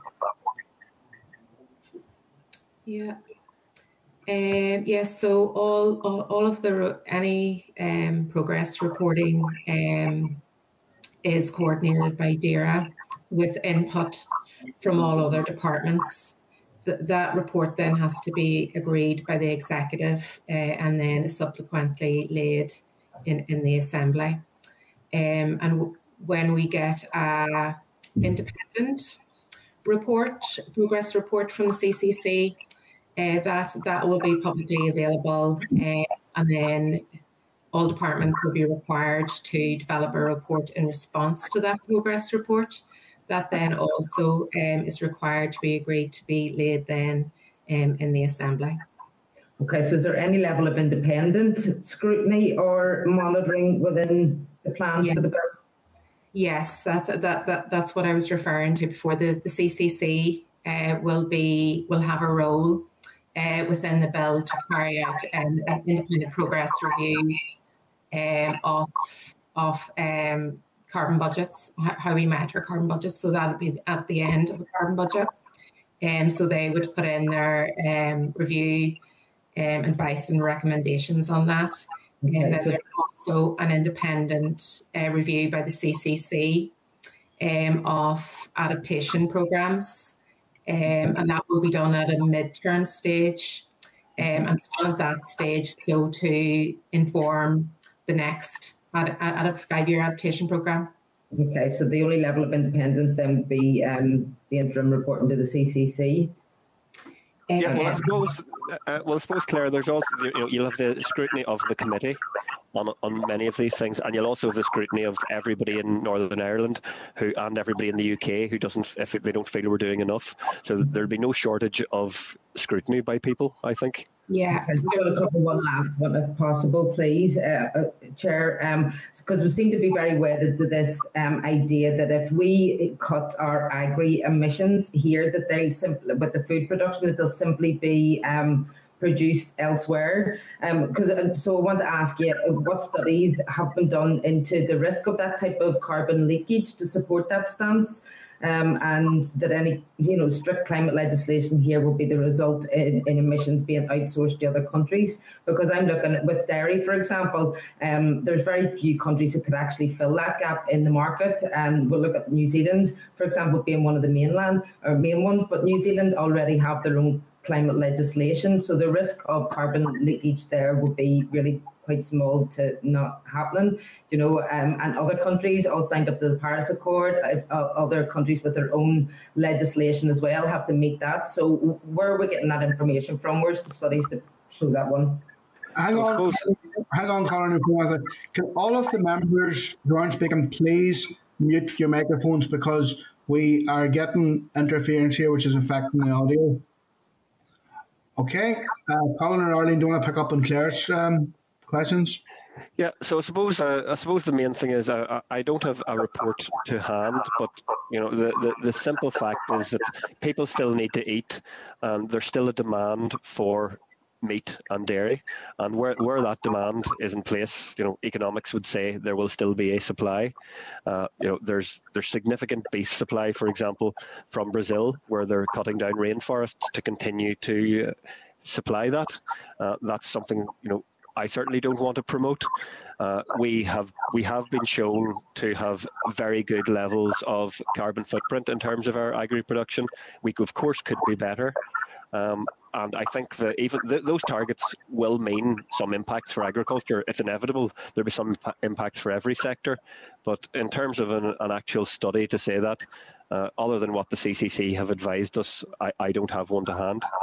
Okay, thanks. And then just lastly, sorry, Chair, that is up on the last one. So, I mean, we're looking very heavy on the carbon targets, carbon emissions and reductions within the bill. So what are we looking at here? What's going to be included in terms of biodiversity targets, nitrogen targets, just transition mechanisms? We know that ammonia is not a greenhouse gas nor a carbon, but yet, year after year after year, we're not doing very well on that. So what's the plans within the bill to meet those types of targets?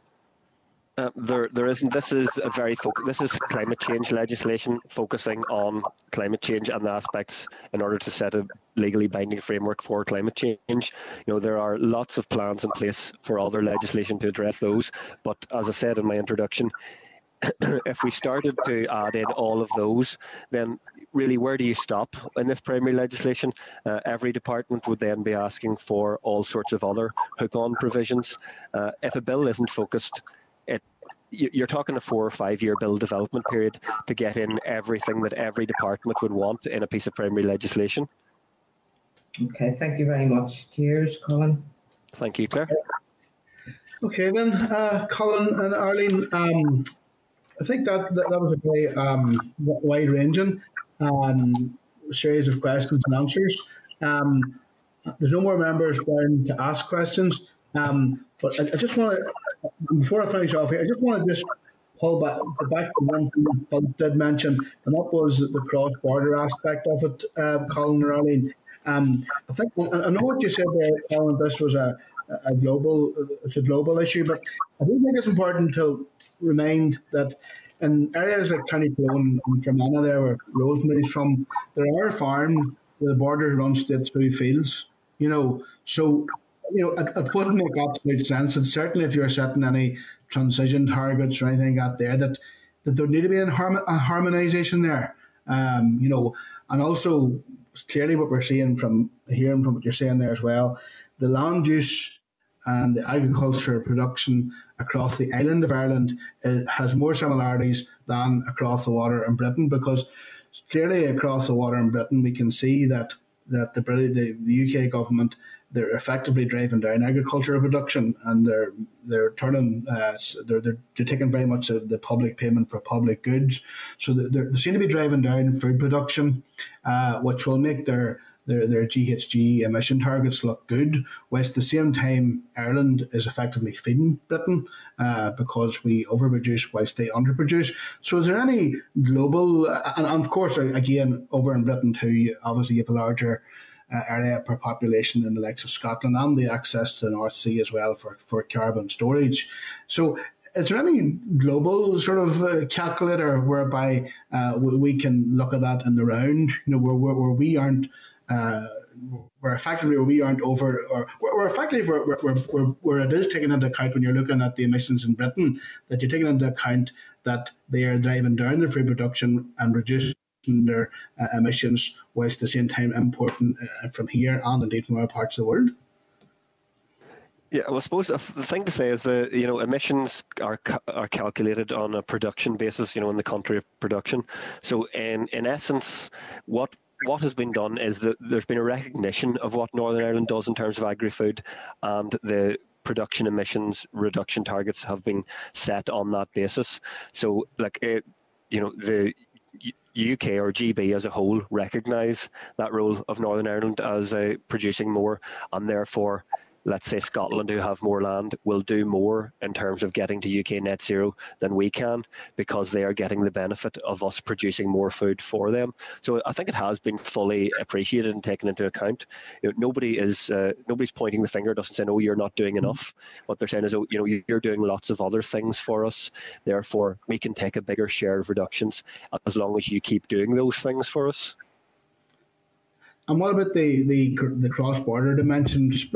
Obviously across the island, but very acutely on farms which actually straddle the border, where there's an invisible line through their fields. Yeah, so I suppose in terms of cross-border cooperation, obviously we will have extensive cross-border cooperation through British Irish Council, for example, on adaptation, which and that island challenge is very, very real on adaptation, because the agriculture and land use sector are probably one of the ones who are going to be impacted most by climate change and needing to adapt to it.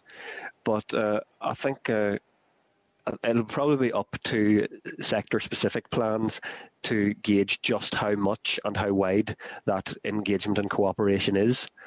But I would imagine for the likes of agriculture, it will be very wide. Okay, that's great. Well, thanks very much, Colin and Arlene and Anthony. That was very helpful and very detailed responses as always. I want to thank you for your attendance. Yes, we're still in the morning time this morning, and I wish you all the best, and no doubt we'll be in contact with you in the days and weeks ahead. Okay, thank you very much. Thank you. We're always happy to come and chat to you. Thank you very much, and you're always welcome. Take care. Thank you. Bye-bye. Thanks, everyone. No problem. Bye-bye. Okay, members, we're moving on to item 6 on the agenda, which is the oral evidence session, waste, crime, and update on Mobuoy. And before we start the session, can I state that the committee has agreed not to hear from DAERA on the matter of Mobuoy. This is because that the alleged operators of the Mobuoy Road site are currently being prosecuted for offences under the Waste and Contaminated Land NI Order 1997. Therefore, those criminal proceedings are active within the meaning of the Contempt of Order Act 1981. This means that Standing Order 73 on sub judice is active. Okay, members, I'm going to move on now to item 7, departmental written briefing. You're still taking the oral evidence session on waste crime, just not the aspect on Mobuoy. Oh, sorry. My apologies. Sorry about that now. Okay, then I want to just specify, yes, the oral evidence session on waste crime, but not on Mobuoy. So I want to welcome then, so the memo from the tracks is page 408, paper from the Department of Waste Crime at page 413.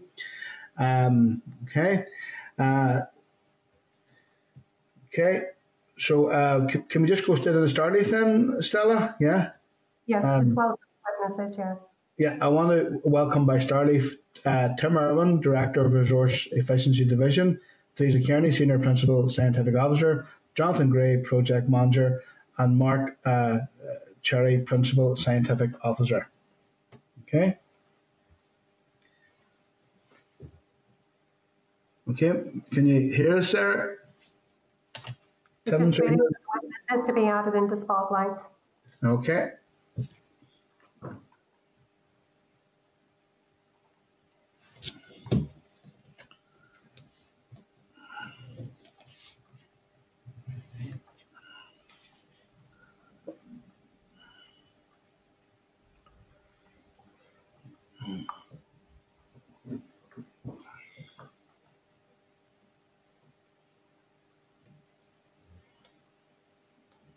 Can you just confirm with us, Stella, whenever? The witnesses are now there. Okay. Tim, I'd like to welcome you here this morning. And I don't know where you heard me saying previously that the committee has agreed not to hear from DAERA on the matter of Mobuoy. The alleged operators of the Mobuoy roadside are currently being prosecuted for offences under the Waste and Contaminated Land NIR 97. Therefore, those criminal proceedings are active within the meaning of the Contempt of Court Act 1981. That means that standing order 70 and sub judice is active. So we will take evidence in relation to the waste crime, but not on the boy, if that is okay. I want to remind members that you stick to one question because we are under quite challenging time constraints at the moment. So we invite the officials to address the committee. Good morning, Chair and committee members. I'm Tim Irwin, Director of Resource Efficiency Division within the Northern Ireland Environment Agency. And as you said, I'm joined this morning by my colleagues Mark Cherry, who's Head of Enforcement Branch, and Theresa Kearney, Head of Regulation Unit. And we're here today to give you a bit of an update on waste crime. And as you're well aware, there are many facets to waste crime. It covers everything from small-scale fly tipping incidents. Sorry for cutting you off, Tim. Could all members and anybody else who's not speaking please turn off your microphones because Tim is getting is affecting the audience, affecting the audio. Okay, Tim, sorry for cutting you off there. Do you want to just Not at all. Thanks, Chair. I was just saying that turn their microphones off if they're not speaking. Sorry, Stella. If the witnesses could also turn their microphones off if they're not speaking. Yeah. Could witnesses do that as well, please? Okay. Okay, thanks, Chair. Right. As I was saying, there are many facets to waste crime, which covers everything from small-scale fly tipping incidents to the large-scale illegal dumping of waste. And we all have a part to play in helping to eradicate it. And if you're content, Chair, Mark will provide just a very short 5-minute update on waste crime, and then we're happy to take questions from the committee. Okay. Hello, Chair. Can you hear me? Yes, Mark, perfectly. Good morning, Chair, and good morning, committee members. Thanks for taking this time to listen to me this morning. As Tim said there, I'll give you a short introduction on the issue, and then I'm happy to take questions after that. But just by way of background, in terms of waste crime, it takes many forms, as Tim said there, including fly tipping, illegal dumping or burning of waste, deliberate misdescription of waste, operation of illegal waste management sites, and large-scale waste disposal. The motivation of those involved is largely driven by financial gain or financial saving, mainly concerning larger scale organised criminality, with other factors such as laziness, proximity to local amenities, and the simple disregards for the environment playing a part, and that would mainly concern small scale offending such as fly tipping. Illegal waste offending can cause serious risk to the environment and human health. The financial burden of remediation and clean-up frequently being borne by the public purse, diverting funding from other priority areas. In NI, the primary piece of legislation which regulates the management of waste is the Waste and Contaminated Land Order 1987. And under the order, the Department has the authority to investigate and prosecute those who dispose of waste illegally, and that's without a permit or authorisation. There are also powers available to the district councils in respect of remediation and clean-up. The levels of reported crime within NI, incidents of environmental crime, including illegal waste disposal, are reported to the Department. through a number of channels, including members of the public, local councils, other law enforcement agencies, and DARE staff themselves. All incidents are recorded on the Incident Reporting and Information System within the departments called IRIS, and the level of reporting for the calendar years 2018 to 2020 has been provided to the committee members in the advance brief. Reports may also be received and actioned by a district council. These generally relate to smaller scale flight tipping, and that data is not at present routinely reported to the department. In terms of the AG's resourcing to tackle the issue, it's down to my branch, Northern Environment Agency's Environmental Crime Branch. The branch should have a full complement of 40, but at the minute we're currently running on an average of 22 or 32 staff over the past 18 to 24 months. The branch is broken into 3 or 4 sections. The Environmental Crime section is the first section, which has the responsibility for the conduct of investigations relating to large-scale offending, which pose greater risk to the environment and often involve serious organised criminality. Such investigations generally result in criminal prosecutions within the Magistrates Court and the Crown Court and are often accompanied with financial investigations under the Proceeds of Crime Act. The volume crime section within the branch have responsibility for the conduct of investigations at the lower level enforcement offending such as fly tipping. And such investigations generally result in low-level enforcement outcomes such as warnings, fixed penalty notices, criminal prosecutions within the Magistrates Court. We also have a financial investigations section, which has responsibility for conduct of financial investigations under the Proceeds of Crime Act 2002, including confiscation investigations, money laundering investigations, and cash seizure or forfeiture against those convicted of waste offences. And finally, there's a small assessment section within the branch, which coordinates all information and intelligence exchange with enforcement partners, further providing detailed analysis and threat assessments, which are used to determine crime priorities. They provide research and development in support of our criminal investigations and administer the agency's waste crime incident management system.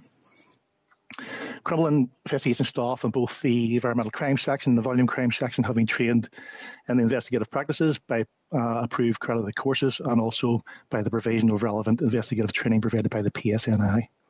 The financial investigators are accredited through the National Crime Agency and have to attain specific accreditation and participate in continuous development activities and continuous compliance stringently monitored by the National Crime Agency. The assessment section includes a dedicated analyst to develop analytical and problem-solving techniques and reports regarding information and intelligence on waste crime. These reports assist the branch and its staff in developing investigative type methodologies and approaches to tackling the issue. The post became vacant in December of last year, and we're still waiting to recruit a new member of staff. All of the incidents to the agency are recorded on the bespoke incident management system. There are varying levels of enforcement approach and the range of outcomes which are dependent on such factors as the scale of offending, the environmental impact, the knowledge and intent of the offender, and a consistent approach is taken across all in line with our enforcement policy. Such outcomes include advice and guidance, warning letters, fixed penalty notices, statutory notices, criminal prosecutions, and where appropriate, they will be coupled with confiscation proceedings under the Proceeds of Crime Act. A summary of enforcement outcomes for the last 5 years has been provided as part of the advance brief. The issue cannot be tackled alone by the department, and there's great benefit in working in partnership with other bodies engaged on either a specific issue of waste crime or organised criminality in the broader sense. Some of our key partners include the following: the Police Service of Northern Ireland. The NIA has a long-running partnership with PSNI, who provide invaluable operational support in the serving of warrants, arrest and detention of suspects, assistance with search and seize operations, and the provision of bespoke training to NIA staff. And there are a number of relevant information sharing agreements in place with that organisation.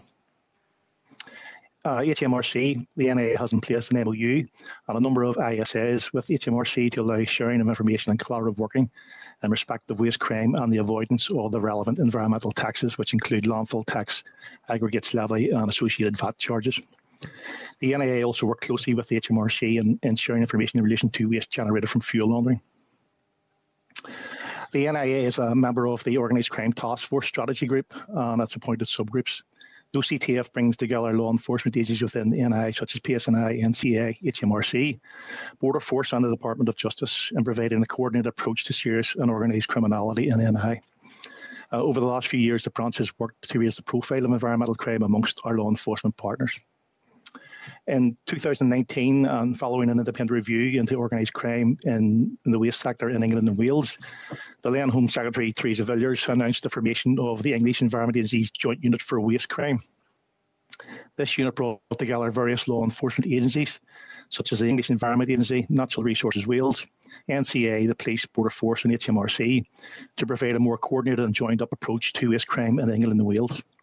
In 2020, the NIA signed an MOU on supporting ISA with the EA and are now a member of the Joint Unit for Waste Crimes Oversight Board and its Tactical Tasking Group. Whilst the unit was formed to tackle waste crime in England and Wales, it is recognised that such criminality can have footprints across all 4 UK jurisdictions. We all face similar issues and challenges, and the step to bring the jurisdictions under one umbrella was a logical step. Finally, local councils, both the NIA and local councils have powers to deal with illegal waste disposal. Through the local and central government waste working group and the Northern Ireland Strategic Waste Partnership, the NIA has been working with councils on the development of a revised fly tipping protocol. The protocol provides clarity on the roles and responsibilities of both the councils and the NIA in addressing fly tipping and illegal waste disposal. The protocol runs in tandem with plans to bring forward commencement of the remaining sections of the Waste and Contaminated Land Amendment Act 2011, which will provide land-use powers to both the councils and the department, hence the need for the protocol. In short, under the protocol, a local council will deal with all illegal waste disposal under 20 metres cube, including hazardous waste of a volume and type that would be accepted at a council recycling centre. And the NIA will deal with all illegal waste deposits over 20 metres cubed, including hazardous waste such as asbestos and fuel laundering waste. The protocol also provides a commitment by the NIA and the councils to improve our data recording and reporting on the issue of waste crime, including fly tipping. The NIA also has working relationships and information sharing agreements in place with a number of other partners, such as the DVA, Land and Property Service, the Forensic Service of NI, and Department for Communities. I have provided a number of tables with the advanced brief, which give information on the range of outcomes in relation to enforcement action taken by the agency for the period 2016 to 2020. I will make comment just on 2 of those tables, Chair. Table 2 shows no court outcomes for the period 2020. This was due to the fact that no waste cases were concluded in the courts during that year as a consequence of the serious, severe disruption of the court schedules due to the COVID pandemic. And Table 3, as well as far exceeding financial penalties in terms of fines, confiscation orders carry a clear crime prevention message. The process deprives offenders of the proceeds of their criminal conduct, removes the means for offenders to further offend, and sends a clear message to those contemplating like activity that crime does not pay. In addition to the crime prevention message, DERA are party to the Asset Recovery Incentivisation Scheme, a scheme administered by the Department of Justice. Under the scheme, DERA recovered 22.5% of all paid confiscation orders and can be used to drive up asset recovery or otherwise to fight crime in line with Section 96 of the Justice Act Northern Ireland 2011. Whilst the Department is not reliant on incentivisation monies to maintain its enforcement function, the income has been of significant benefit. In previous years, expenditure has included investment in crime training, Crime Stoppers campaigns, valuations of land and property, purchase of equipment and licenses of software to aid financial investigation and intelligence functions, all of which has had a positive effect on the ability of the enforcement branch to tackle crime. Chair, that's my very short oral brief, and I'm happy to take questions. But before doing so, I'm sure the committee is aware that I cannot discuss specifics on current enforcement matters because this is an open session, although happy to consider further requests for information outside of this meeting. Perfect. Thank you, Mark. I'm going to move very swiftly around the members because we're fast run out of broadcasting time here due to the ad hoc meeting being scheduled shortly. John? Chair, thank you, and can I thank the team for their information provided today. I want to refer to the tables, the fines and the penalties and the income from those, and I note that 2020 was impacted by the COVID restrictions and the lack of progress of some cases in court. The figures show that fines total 144,000, confiscations 868,000. Although we just have been told that the department probably only received about £200,000 of that, and fixed penalty notices totalling somewhere around 57,000. These figures are for a 5-year period. I assume, therefore, that they don't go very far towards actions preventative or remedial taken by the department. And in light of that, can I ask, as the second part of the question, I received information from the Minister recently in a written question that there's currently a consultation taking place with departments or with councils about increasing the levels of fines, increasing the numbers of actions. Can we get any more information on that today? Yes, John, I can answer that. I mentioned the fly tipping protocol in my oral brief there, and a reference to bringing forward the remaining sections of the Waste Amendment Act 2011. At the minute, John, the Environment Agency, that's ourselves, have powers to enforce under Article 4 of the Waste and Contaminated Land Order and Article 5 of that order as well. But the Article 4 allows us to issue fixed penalty notices up to a value of £400 for illegal waste disposal. At the minute, the councils are tied with basically the litter order, which only allows them to issue fixed penalties up to £80 and a court a £2,500 penalty. The plan is to bring forward that commencement, which will give the district councils the same powers under the order as what we have. So council will then have the ability to issue increased fixed penalties up to £400, but also take prosecutions to the magistrates court, which attract the bigger penalty of a financial a fine up to £50,000 or a 2-year imprisonment sentence at summary conviction. Mark, thank you. That's helpful. Is there any, and I understand this is still under consideration, but is there any proposed timeline for the outcome for councils? Yeah, John, we've been working with the councils for about 24 months on this here. Now, we've got the protocol agreed. As regards bringing forward the legislation, some councils have reservations that bringing forward that legislation would put an extra burden in terms of enforcement responsibility upon them. They had questioned whether there should be a regulatory impact assessment done on that legislation. Well, John, to be honest, that legislation was passed back in 2011, almost 9 years ago. And at that point, an RAA assessment was made by the department. And at that point, the department didn't feel that a full RAA was required because it didn't place additional burden on the councils. Councils have come back on that in the past year or so, and we've sought further advice from our own departmental solicitor's office and also reconsidered the matter in-house. And we're still of a position that a full regulatory impact assessment does not need to be carried out, and we should just move forward with the commencement. But in saying that, we're working in partnership with the councils, John. At the minute, the way it sits is the councils are putting together a workshop between the 11 councils just to tease out what this would mean in terms of their enforcement capability whenever this legislation is commenced. They're then going to come back to the department with any outworkings from that, which we'll further consider before we decide to bring forward that legislation. So at the minute, John, we're just waiting on some more feedback from the councils before we would advise the minister on whether to commence that legislation. Okay, well, we can follow that with interest, Mark. Thank you.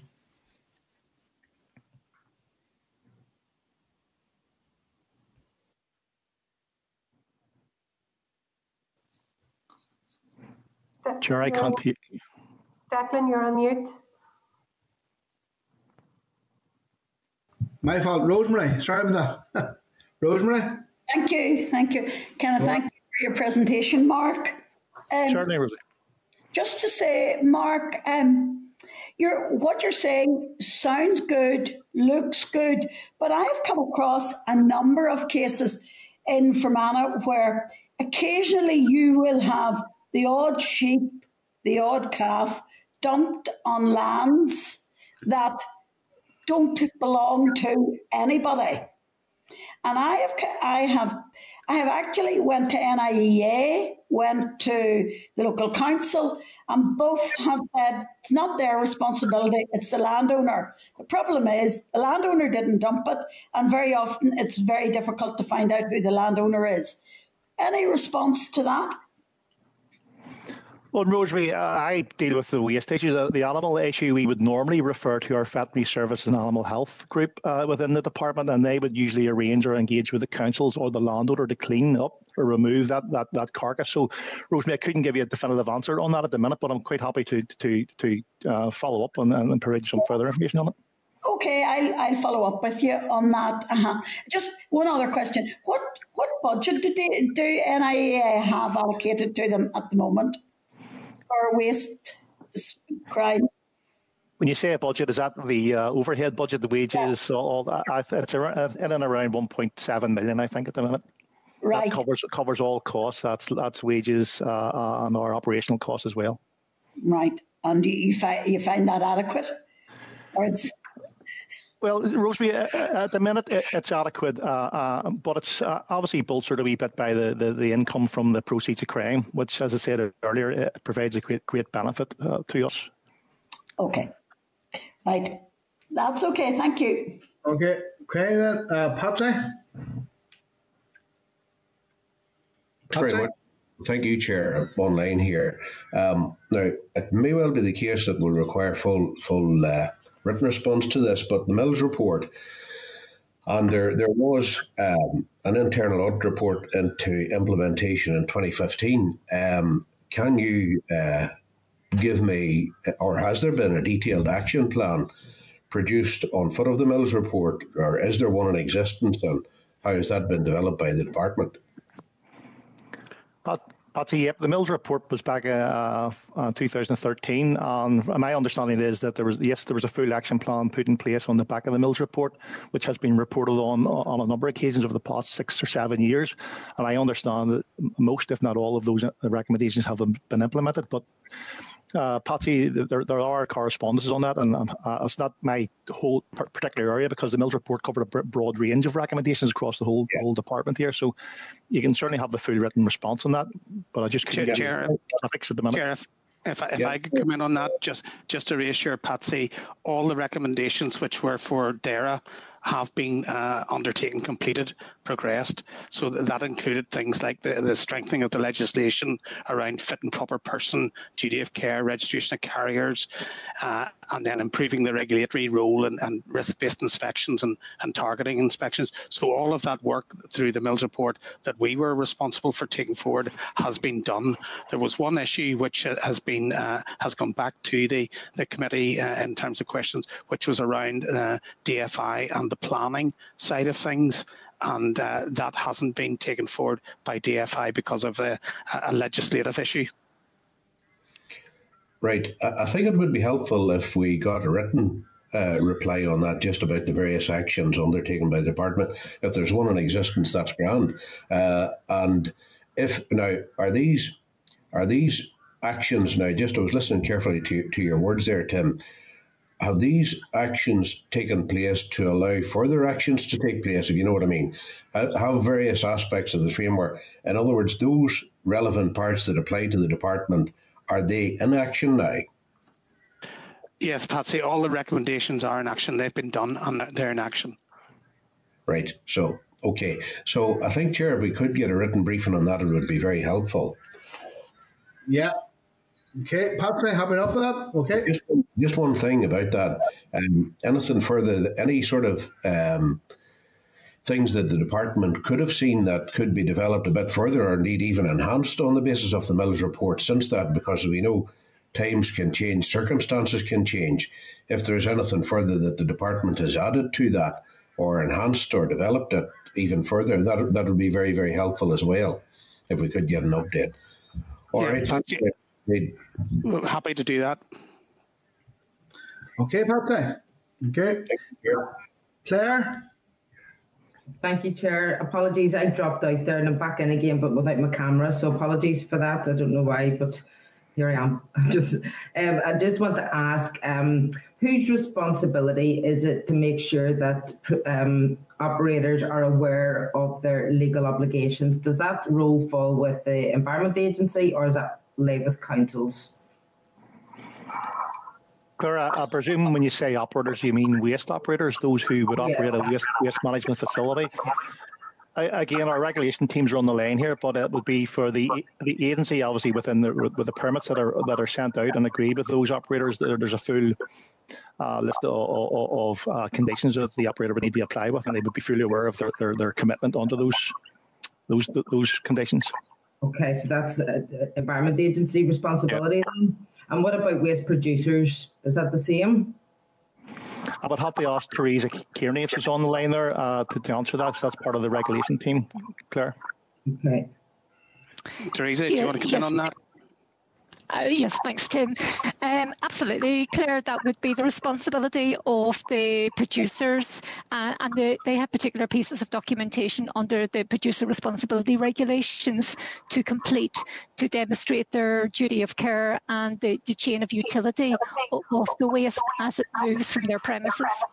Okay, and do you know if any operator licences then have been revoked by the department for waste crimes, particularly during the period of the last mandate?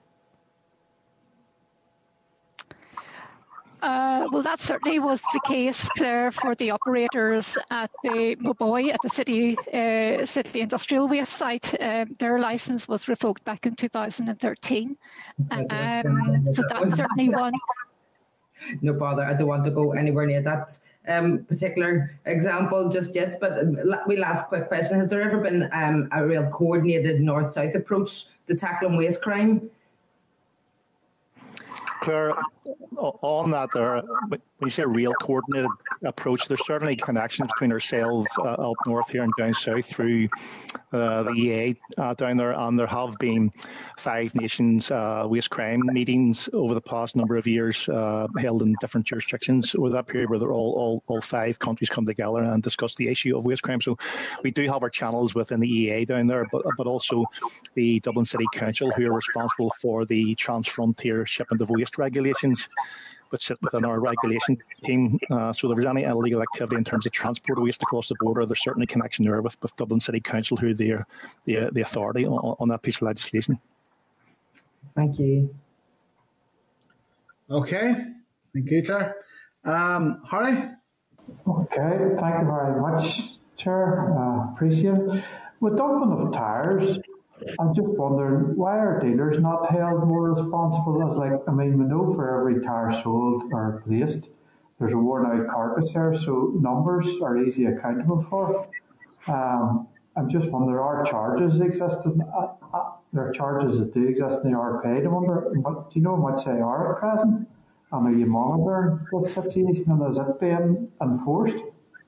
Harry, first of all, when you take your tyre to a garage and have it changed, a number of the garages or retailers would put an environmental charge on your bill. It's £1 or £2, I think, at the minute. That's actually a voluntary charge, and it's not a legal requirement to have it put on place, and you don't have to pay that environmental charge. You're quite entitled to take your tyre away.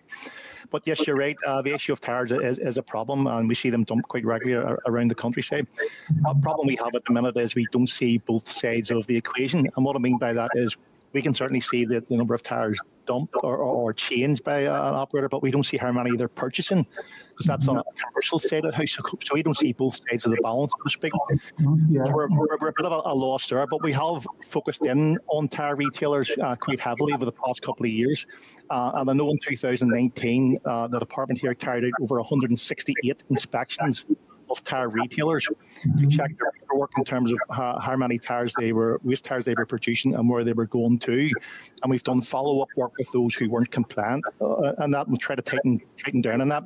And anecdotally, yes, we got feedback from some of the major tyre reprocessors that they had increased business or inquiries from tyre retailers for proper reprocessing. So that was a good piece of work. Unfortunately, Harry, because of the pandemic last year, that really hit our programme of work, and we only got 37 done last year. We had to basically stop after March last year, but hopefully when the restrictions are released, we'll be able to carry on through with that programme of inspections. Yeah, and would you say the facilities are adequate for the disposal? I mean, well, the 2 or 3 major tyre reprocessors here are regulated by our own regulation teams, and they're adequate facilities. I think the issue is about the small scale garages and local tyre retailers ensuring that they properly pass their waste tyres on to those authorised reprocessors rather than have them dumped, as you say, Harry, in some country lane somewhere.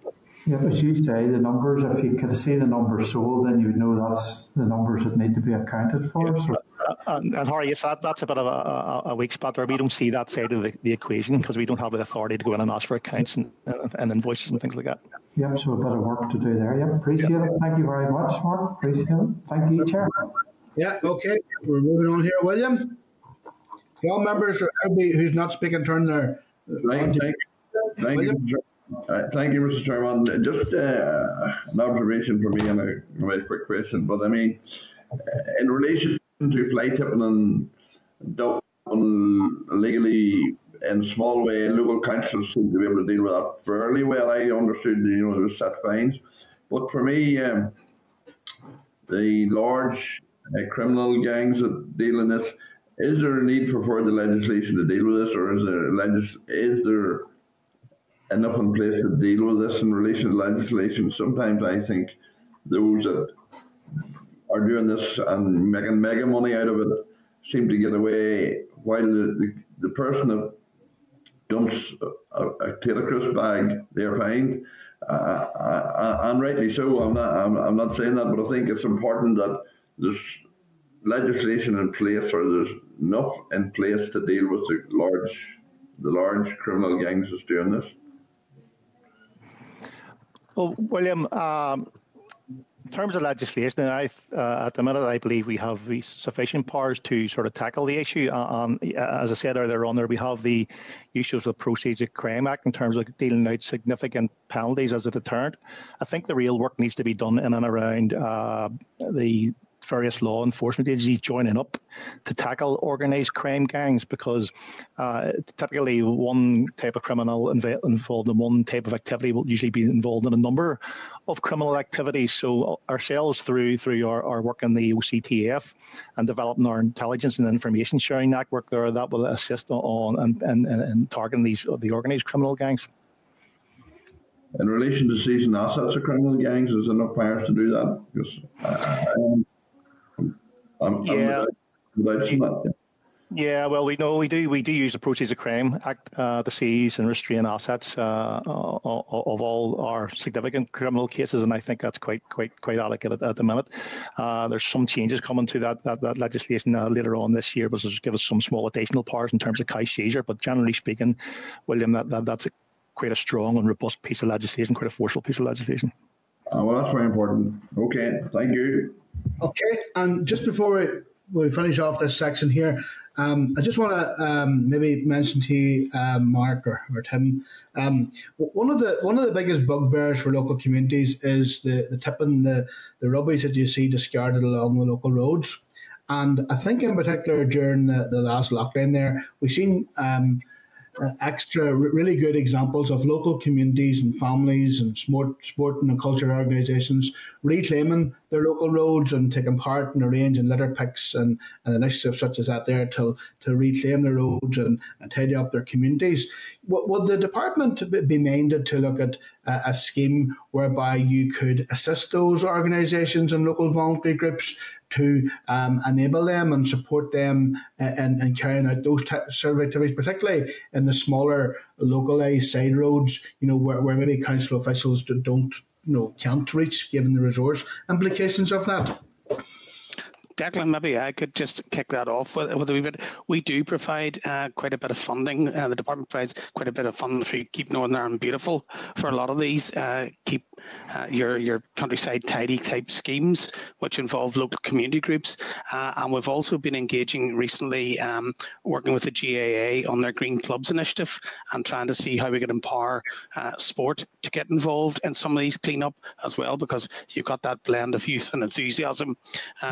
And then just tying into that as well, and it's a mix of just getting that behavioural change and getting people to understand about how to properly deal with their litter. So there's messaging, there's an education process needed alongside the regulatory and enforcement stuff, and those campaigns that we do, we put out tweets and stuff about disposing of litter properly. As I say, we work with the Keep Northern Ireland Beautiful, and we try to get that behavioural change running as well. And we do a lot of work with the NGOs to transport that right across all of Northern Ireland. Yeah, well, I suppose now you mention it, I should declare an interest, because it's something that I've been involved in heavily myself, certainly over the course of the last year and beyond. But I do believe that the pandemic and the lockdown has created an added sense of people getting out there and getting ownership of local roads and pride in their community. And I think that's something that the department and the various NGOs and organisations should really capitalise and build on. I also should say that one of the biggest gripes as well is see people who discard litter from the car windows, particularly when they drive off the main roads where they're more likely to be caught. When they go into the side roads, they fire the litter out through the window. And I do believe that if the department really put a big focus on a blend of assisting local communities and volunteer organisations to reclaim and tidy up the roads, and also making more examples of particularly the people who discard litter out of their car windows, I think that would be go a long way to helping to create a culture whereby people will be deterred and both incentivised to look after their neighbourhoods. Declan, yeah, you're absolutely right, but we'll have to catch them first, chucking out of the car window, and that's never the easy bit. So it's getting the behavioural change so they don't do it in the first place is the big thing, and then maybe, as you say, engaging communities to help support the cleanup and keep their villages and roads tidy. Okay. Well, thanks very much. That was very helpful this morning. We're going to be cut off very shortly now from broadcasting, so we finished this section of the meeting just in time. So I want to thank you very much, Tim, Teresa, Jonathan and Mark, for joining us here this morning. Okay, then. Thanks very much, Chair. Thank you, Chair. Members. Bye-bye now. Okay, members. Thank you. Thank you. Take care now. Bye-bye. I'm going to move on very swiftly, and hopefully we'll get finished as much as possible before broadcasting has to cut us off, right? Item number 7 is a written briefing, statutory instrument, the Climate and Energy Revocation EU Exit Regulations 2021. The papers are at page 425 of your packs. This is a UK-wide regulation being drafted by BEIS with the intention of laying them in Parliament today and are subject to negative resolution. The committee is asked to indicate its content for the Dear Minister to give consent for UK Minister to lay the statutory instrument in the UK Parliament. The committee is asked to outline any comments or issues it wishes to draw to the attention of the Minister. Consent will also be required from the Department of the Economy in respect of EU energy and governance regulations that this SI proposes to revoke. Minister Trevelyan has written separately to Minister Dodds in this regard. Although this SI may have elements which cover both DFE and DERA responsibilities, the whole purpose of this SI is to deactivate redundant legislation.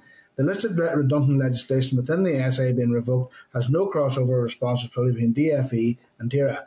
The DERA relevant legislation within this SI being revoked has no material effect outside of DERA and does not cut across DFE responsibility. If members have any questions, we have John, Early and Richard Coey on standby. Or have you any questions? No? Okay. If members are content that we note the SI using the agreed form of words as previously agreed by committee. Item 8 is Department Briefing Marine Plan. The briefings on page 449. I want to advise members that there's a statutory obligation to prepare a marine plan for inshore and offshore regions on the Marine Act 2013 and Marine and Coastal Access Act 2009.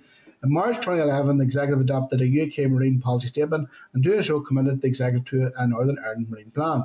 The UK's government's aim is to have marine plans in place for the whole of the UK marine area by 2021. Therefore, has been kept informed of the progress made by DERA. The purpose of the marine plan is set out in the departmental briefing papers, and members will have a chance to look over those in their packs.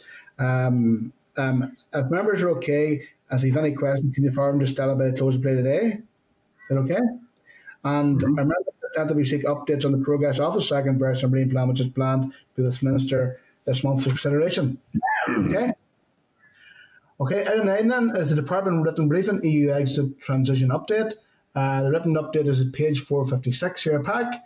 The information as provided to the committee is up to date as of the 24th of February, and with the exception of point 9, which was updated to the 3rd of March.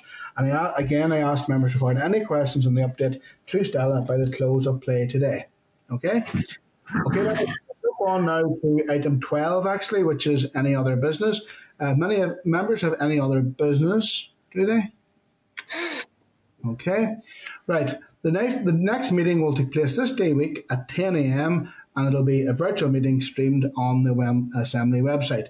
And folks, have a very safe week, and I hope to see you across the chamber next week, and if not, at this virtual meeting next week. So we're just going to adjourn. Thank you, folks. Thanks very much. Take care. This is the Northern Ireland Assembly Committee Room